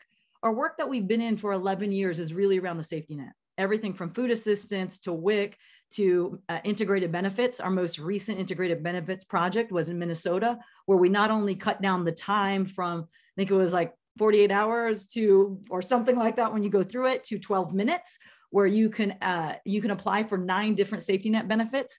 And for the first time ever, Minnesota was able to coordinate with all its sovereign tribal nations in order to have a seamless, smooth process.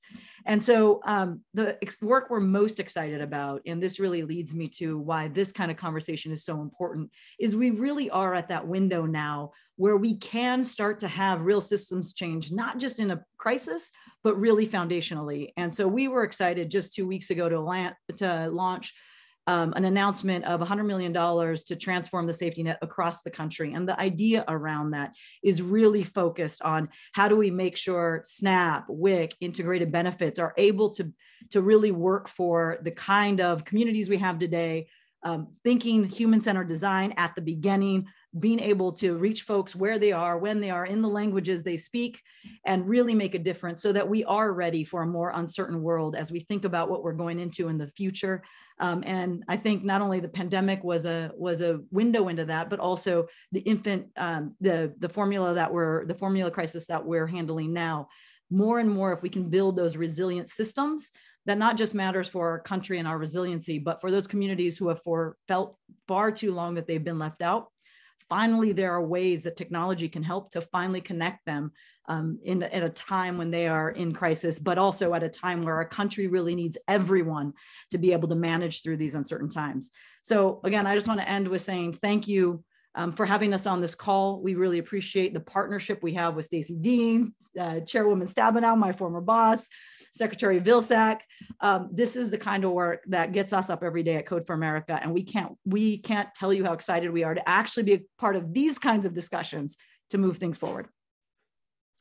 Amanda, that was amazing. Thank you so much. And again, we're really looking forward to hearing more about your thoughts regarding systems change, infrastructure, both social and technological, and also some of your thoughts on co-design and community engagement. So thank you so much. And up next, again, to close out our presentation round, we're so thrilled to have joining us Harry Zhang, who's the professor of community environmental health at Old Dominion University. Harry, I think we want to thank you in particular for your special and dedicated leadership to the WIC team. I know you've been a really critical member of the team, pulling all of this together. So thank you so much for your leadership. And I'll turn it over to you for 10 minutes of remarks. Oh, thank you so much. It's a great honor to be invited to share some of my thoughts about why we want to develop a human-centered technology for WIC. Next slide. Okay, so I just want to give it a limited time. I want to share like 2 stories. The first one called Bounded Rationality. The second one Crossing the Chasm. If you're not familiar with the term, totally fine. That's the purpose why we want to come here and learn from each other. Right, next. Okay, so the bounded rationality, it's a kind of scientific concept. Say individuals have a limited rationality because we are not God. We cannot make an optimal decision every minute, anywhere. Okay, this is something we have to live with. Next, but why this is related to WIC technology? Well, one quick key question, for example, we talk about the WIC app, Rachel talked about the WIC Shopper app, but can the WIC Shopper really improve the food benefit redemption rates? So we're using the West Virginia WIC EBD data in 2019, and we look at the 18 food benefits across the basket, and we just calculate the absolute difference in the redemption rate between app users and non-app users, right? Because even it's the best technology, some people will never use it. So like in our group, we have around 2/3 using the WIC Shop app, but the 1/3 not using the WIC WIC Shopper app. So we just look at the absolute difference between their redemption rates.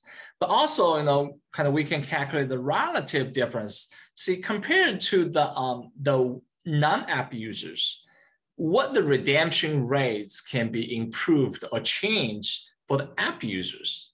Next slide.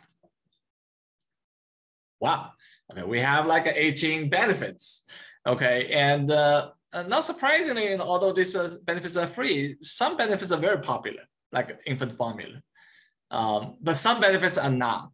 For example, infant meat. I still remember when I was a young daddy 20 years ago, I personally tasted the infant meats. So frankly, it's not a good experience. Okay, so and you can see the redemption rates is different. Okay, so we just rank the redemption rates on average from the lowest, like infant meat, to the highest, infant formula. Okay. And to make it easier for you to recognize these benefits, we just divide this 18 benefit into 3 groups. The bottom 6, I mark it red, is a low redemption rate. The middle group 6 benefits, we call it a medium redemption rate. And the highest redemption rate group highlighted with green bars. So this is a very, very arbitrary, simple, kind of grouping. Next. So then we just look at the absolute difference in redemption rates, okay? And the good news is the absolute difference in redemption rates are all positive. What does that mean? That means on average, the app users' redemption rates are higher than the redemption rates of non-app users, right? So this is a good news. But for each benefit, they're different, okay? For the infant formula, the absolute difference is 3.6 percentage points. And for the fish, the absolute difference is 14.3 percentage point, which means have a larger increase. But if you look at the color, okay, forget about the numbers, just look at the color. We don't see a clear pattern. It's more like a shuffle. All right, now the magic moment comes. Go to next. So look at the relative difference. Okay, if you look at the bars, it's amazingly, all the red bars goes to the right, which means, the low redemption rates actually have a higher, kind of relative increase regards redemption rates, okay? But what does that mean? You know, we see some pattern, but what does that mean? Let's go to the next slide. Okay, so we know participants make decisions with bounded rationality. What does that mean? Okay, so I know there are so many smart people in the audience, and some of you are like geniuses. Okay, and I just have a quick quiz for you. How many people can recall the 18 benefits I just showed in the previous 3 slides? And how many people can remember the redemption rates, so the numbers associated with these benefits? Raise your hand. Okay. But think about the WIC participants. They have an infant to feed. They have a child to take care of. They may have 2 part-time jobs to do, and they have like a pandemic to fight with. But now we require them, hey, you know what? This is an EBT card, okay? Your benefits is on the card. You cannot see the balance. You cannot see the transaction record. If you want, you have to call the 800 number or you print out the receipt. But you want to manage all the the benefit redemption every week, every month. That's what we require them to do. So they can do what? Acceptable, but not optimal. Oh, you know what? Infant formula, this is a benefit I really want to get. I will make sure to redeem it. Infant means, yeah, if I remember, I will redeem it. But if I forgot, that's totally fine. So that's called acceptable, but not optimal. But how are we going to nudge with technology? So with the WIC-Shop app, if you check the balance, you know, it's, oh, you know what? I have the balance to check. When you see the infant formula benefits, oh, you know what? There's another benefit called infant meat. Why not just redeem at once? So this technology, the cool part about the technology nudge is what? Reduce the cognitive load for the participants so they can easily remember, oh, you know what? There's a benefit called infant meat, just redeem it. So this is the first story. Tell us. Go next. Okay. Next, called the crossing the chasm. What does that mean? Okay, go back. Go to next slide. Okay, WIC online ordering is mentioned several times. And we look at a pilot program in Oklahoma WIC online stores called the Primetime Nutrition. And this is kind of like a pilot program. It's called online ordering, but like in-store pickup. So participants can order WIC foods on the store app and pick them up in store with an EBT card. So this is not a totally like an online ordering, you know, kind of, but it's like a pilot version. Go next. So this is the trends in new WIC online ordering. So they implemented the WIC online ordering in July 2020. And then we look at the first 6 months of the new WIC online ordering, okay, the new customers. And originally we thought is what everybody remember the chaotic time, you know, the end of the 2020, the COVID-19 numbers skyrocketing, you know, supposedly we should be scared of the going out. We should be using more of the WIC online ordering, right? No, the number just showed the new online ordering is steadily what? Going down. Why? It's against our expectation. We're so passionate about the technology and innovation, but we look at the data, only 5.4% of the WIC customer in the stores actually adopt or tried WIC online ordering. So this is very against our intuition. We did like a thorough interview. Originally, you may say, oh, let's just blame the store staff. We did interview with the staff, did interview with the management team, the technology director. They did a wonderful job. They did all the job they can to promote, to make the system working. But why only 5% WIC customers using the WIC online ordering? Okay, go to the next slide. So we dig into the literature and we find that there's an interesting theory called the crossing the chasm. So this is a marketing theory, just say, hey, you know what, for all the technology innovation, we face different consumers. There's some people like in the consumer group called the techies or visionaries, like folks from MIT. They may just using whatever the technology come up, they say, oh, let's try it. But the majority of the market in the consumer base is what? They're conservative, they are skeptics. They will using the technology innovation until, most people say, oh, it's great, let's try it out. If you don't believe it, look at your phone. how many apps you downloaded, tried a few times, and then you never use it again. Just sit quietly on the phone. So this is like a theory called crossing the chasm regarding the technology innovation. Next. So this is a complicated model. So we developed for the WIC online ordering. Okay, and then we did an interview with the participants. We look at the data using the kind of the statistical analysis to ensure we understand the problem. Okay, originally we think, if we have the technology, it will easily transit to the like a major market. Everybody will accept it, but no. Okay, there are so many factors in the system that can potentially prevent the diffusion. Okay, the lack of awareness, okay, lack of interpersonal communication, lack of the resource support from the different agencies. All these things create a big chasm. So our goal is now what? Not only develop the technology innovation, is to crossing the chasm together. Next. So this is what we call the human-centered WIC. Okay, we are looking to the future. Whenever we develop a technology, we really need to put the participant, put the people in the center. Okay, because the technology is there, but how are we going to develop a technology adopted by these people, by the participants, serve them?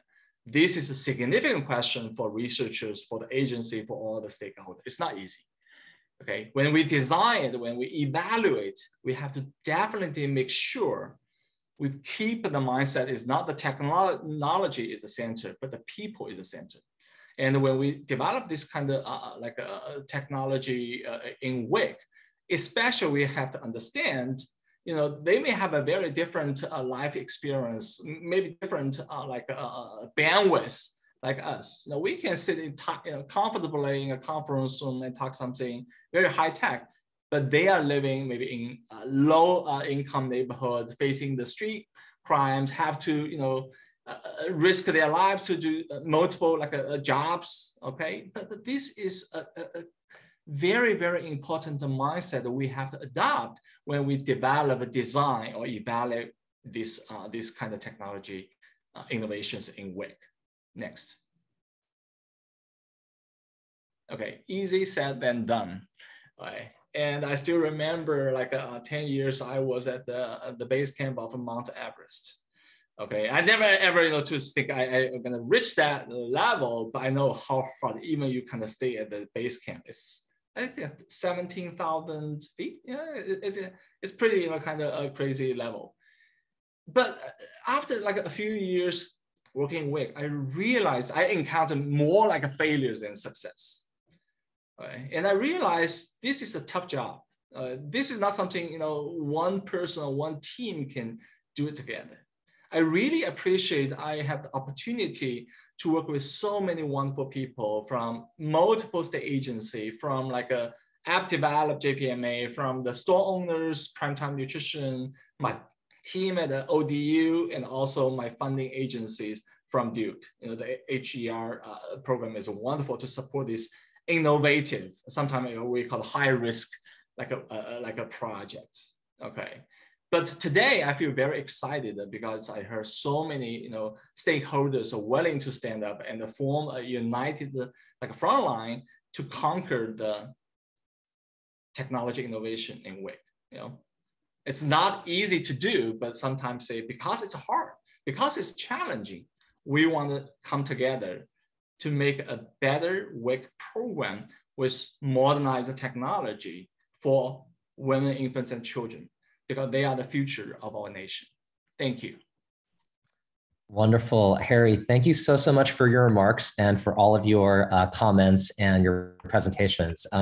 I have the unfortunate role of trying to fit as many questions as we can and probably into 15 minutes. So I hope it's all right for everybody if we go about 10 minutes after the hour. And again, I apologize. We'll have to keep your responses brief if you can. But again, I'm really looking forward to this discussion. So I'd like to start first with Rachel and Jennifer. Again, thank you both for sharing your perspectives from Massachusetts and Texas. One big theme we've heard all day throughout the day has been around data. right? And I think, one question that I have for both of you is, in both your presentations, you shared a lot of different types of interventions that you're working on in both of your states.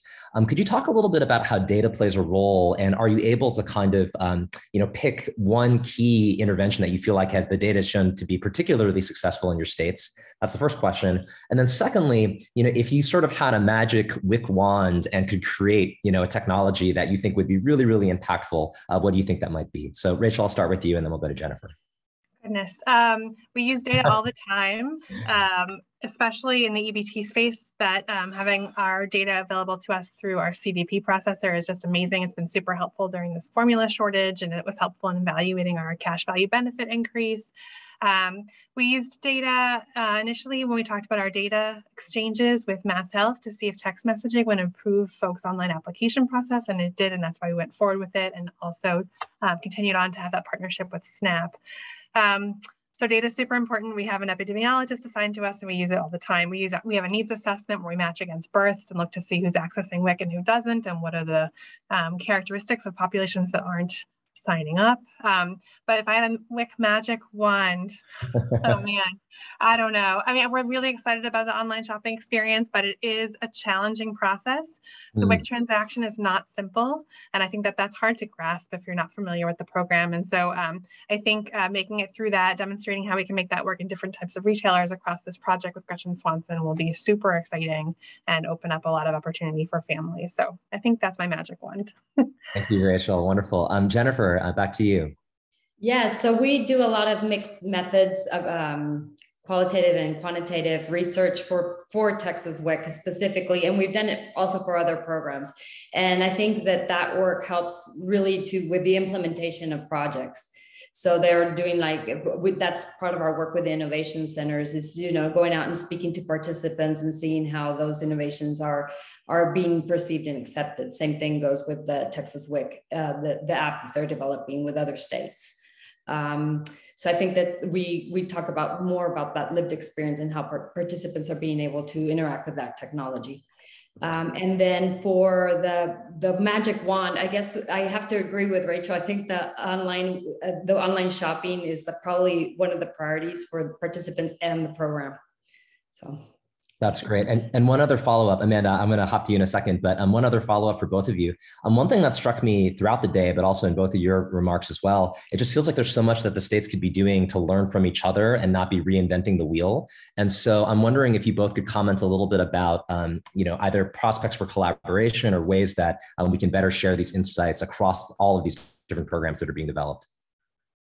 I'm happy to start from my perspective. So we have lots of opportunities to do that. We all work within our regions very collaboratively, all the more so since the pandemic. And so we share innovation all the time.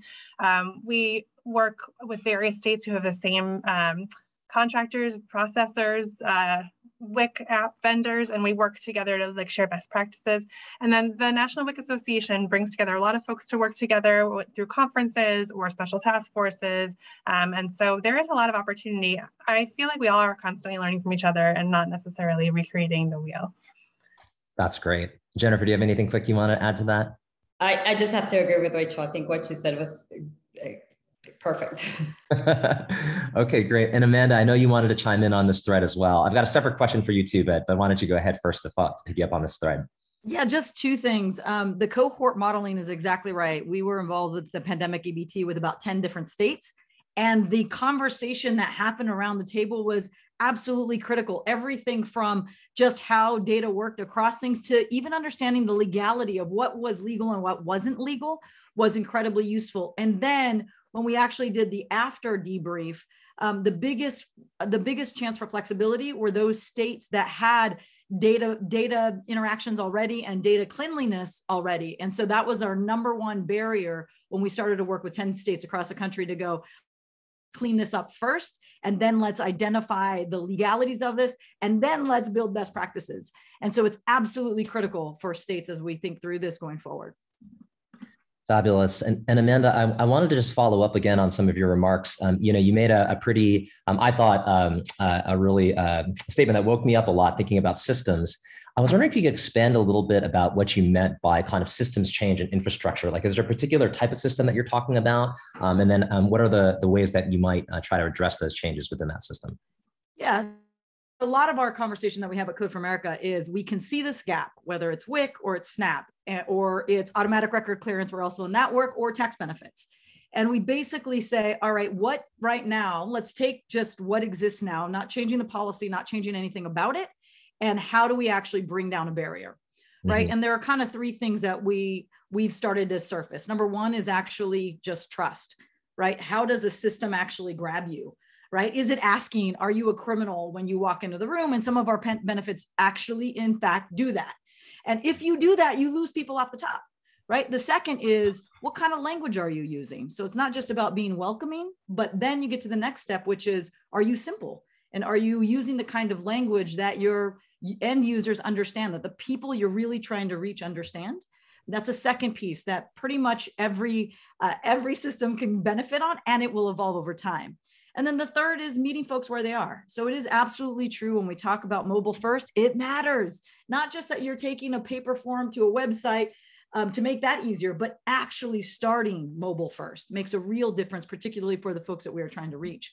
And then lastly is, as we make these changes, how do we make sure that these systems changes are also impacting the way public servants themselves are able to better and more smoothly reach the clients they serve? Because remember, on the back end, when it comes in, you have public servants who, some of these cases are piling up, right? And if we can make it a little bit smoother, where now we can understand the barriers or why things get stuck, where you need a human or a public servant to actually reach it out and work it out, if we can actually reduce that pile, we're all better for it. And so that's sort of the methodical way we talk through or think through program by program. That's really, really inspiring. Thank you so much, Amanda. Harry, I want to go with you, return to you for two questions. The first question, again, going back on this theme on data, I really appreciated in your presentation the various ways in which you sorted, the different data and how that really revealed what was effective and not effective for the various WIC programs that you're working on. I was wondering if you could comment a little bit about data innovations. And earlier, Senator Blunt was talking as well about this idea of real-time data, and could that actually influence policy more quickly? I was wondering if you had any quick reflections about that, Dr. Zhang. Yeah, I think, one thing we need to remember, the WIC is kind of regulated program, right? Yeah, everybody want the data, we want the data sharing, but still, I deal with like a multiple state agency and they get kind of help them with the data. But one thing I learned, we definitely need to dancing with the shackles on. Okay, so you want the data, but you may get the data very differently across different states. Okay, some will get a group, but some will get individual transactions. So this is a data accessibility. The second one is I don't think it's a data issue. I think it's a talent issue.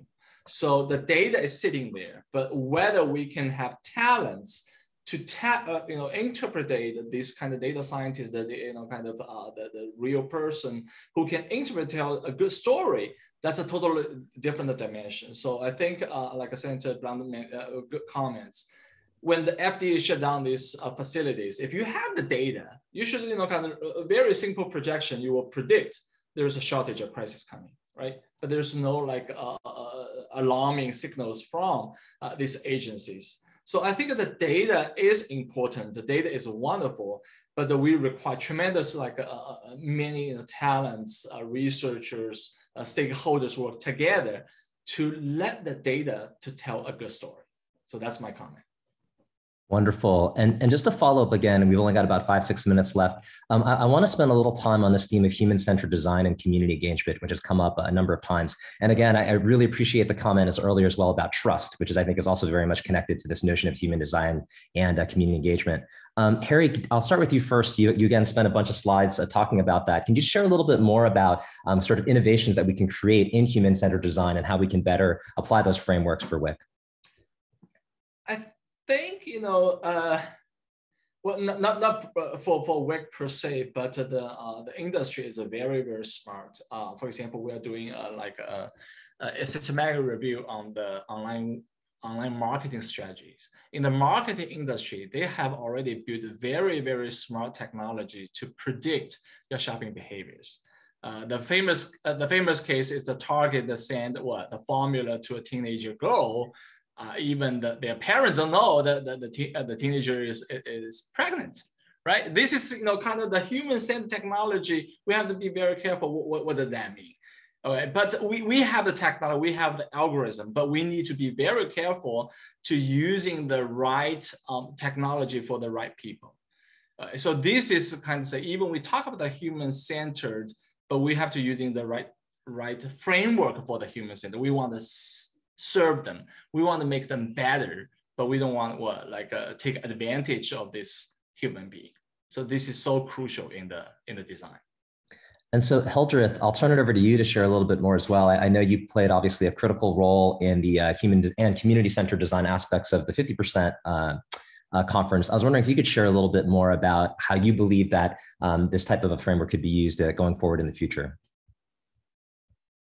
Yeah, I think it's interesting because human-centered design leaves out some of the humaneness of being inclusive and being participatory in events like the 50% conference, or in any development or design process where you're asking people to come to the table and help you think through how a technology can serve them.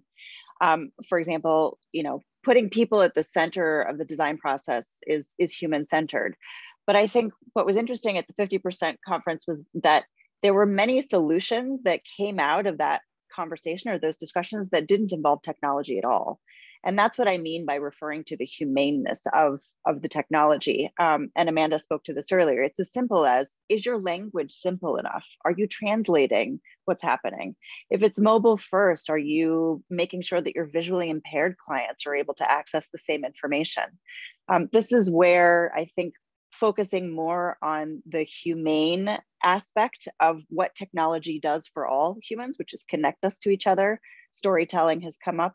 I think that's an area where WIC can also really thrive. The storytelling is what this emotional impact that design can bring to technology is a really important key player, key factor. So I'd be curious to see how to think through the technology design process and the products, putting people not only center, but making sure that you're including people at the very beginning of any discussion about what a technology is doing for them. Perfect, thank you. And Amanda, I don't know if there's anything you wanted to add on this thread as well, because I know I can tell you've got a lot to say on this thread. Please go ahead. Yeah, I mean, so part of what is really exciting about really thinking about this as building trust is we have all kinds of fantastic community-based organizations who are out there, right? And we learned this in real time during the pandemic, where we didn't have time to build long-term trust. So we had to find, where are the people that are already trusted? Where are the community groups? Can we build toolkits so that Code for America isn't necessarily bringing people through the process, but we're already using community-based organizations to try and help them through? And I think as a long-term strategy for reaching people where they are, that is bringing the community along on an ongoing basis. So I was really excited to say that, because we keep learning this lesson, which is there are some fantastic people, and that's all about lived experience and what we're hearing from Hildreth about bringing them in, not just at a moment of research, but ongoing over time too. That's great. And again, I imagine there's also some really wonderful technical solutions that can help with fostering that community engagement and trust as well. We're almost out of time. I've got one question actually from Dr. Blumenthal that I'll ask to close it out, but I wanted to take this is a very rare opportunity for all of us to be here. Do any of you have any questions for each other that you want to ask before we ask one final question from Susan? Put you all a little bit on the spot there. If you think of it, let me know. We've got about 2 minutes left. I'm going to ask one that we could answer in 2 minutes. Yeah. Okay. Well, I'm going to ask a closing question from Susan. So she asks, what can be done for the states that don't have the resources or tech proficiency? It's a patchwork system. There may be convenings going on, but what is needed for the implementation process? Should the USD play a greater role? So I'll open that up if anyone wants to raise their hands and offer some remarks to this one. Susan always asks the tough questions. Rachel, yeah, go for it. Well, I think the USDA does play a role, and when funds are awarded for tech projects, USDA plays a very strong role in implementation. And that was certainly evident in EBT. So it's true in our project for online ordering. I think there's some thinking about how to do this more with the funding that was mentioned, the 390 fund. And so I think that there is a process for USDA to support, but also we do need more flexibilities. We need updated child nutrition reauthorization. We need policy to allow us to explore these things. And so I think it's a combined effort, but resources are good, and support, technical assistance is very important. Fabulous. And Amanda, go ahead. I still go back to a little bit of we are what we measure. And so to the extent that we measure where the biggest gaps are, and if those are states that don't have enough funding, or we can figure out different ways of tackling that problem, I think if we center it around that kind of conversation and build policy around it, then you can see the gaps and you can figure out whether it's tech talent you need or resources you need. But we haven't had that kind of discussion enough to be able to identify how do we close these gaps and how do we close them in the biggest places across the country. So everyone, unfortunately, we're going to have to wrap up there. Again, throughout this whole day, I know I've learned so much throughout the past couple of hours about, how can we increase awareness? How do we increase enrollment, retention, and address all these stigmas and other barriers and challenges? I'll end with just reflection on Harry's remarks about kind of climbing Mount Everest together. And I think, I personally am so inspired that there are so many great efforts happening, and that if we do band together and work with our grassroots communities and work with each other, we really can make a difference here. So with that, thank you so much to each and every one of you for participating in this panel. And I'm going to turn it over to our fearless leader, Dr. Susan Blumenthal, to offer some closing remarks. So thanks so much to everybody. And Susan, thank you so much for all of your leadership and incredible work. Well, thank you so much to David Kong for being a fantastic moderator, and to all of our terrific panelists for sharing their perspectives on the progress that's being made, and also, the promise for integrating technology, but making sure that it is human-centered designed. I want to thank everybody who joined us today in this Wiring WIC virtual symposium, and our collaborators at the Harvard T. Chan School of Public Health, the Department of Nutrition, Dr. Willett, and for Dr. David Newman from the MIT Media Lab. We're very grateful that this was really a cross-disciplinary endeavor, and really a journey to be inclusive and to really reimagine what could be WIC's future, in this decade and beyond. Next slide. Thanks to all of the speakers. They were fantastic, diverse perspectives, and to all of the attendees on this virtual symposium. We are so grateful for the work that you're doing, and for your support of WIC, and for the ideas that you have about how we can strengthen it for the future. Next slide.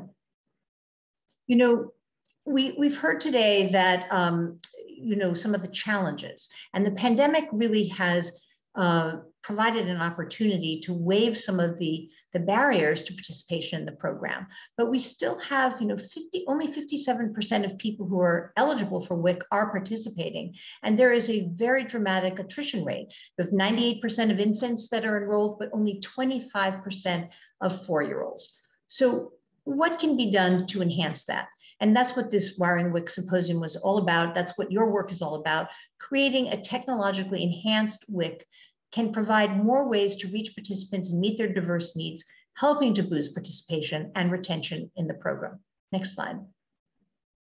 Our concluding message today is that modernizing WIC is an opportunity to improve the nutrition, health, and economic security of millions of people in the United States, providing a healthy start in life for children, reducing medical costs linked with hunger and obesity, and as a result, strengthening America's future now and in the years ahead. Next slide. Thank you all for joining us today. If you would like a copy of the Wiring WIC report, please visit wiringwic.org. There's also a button at the bottom of the screen to get the PDF of it. And again, thank you all for your work. Let's keep working together to strengthen WIC now and in the future. Have a great afternoon.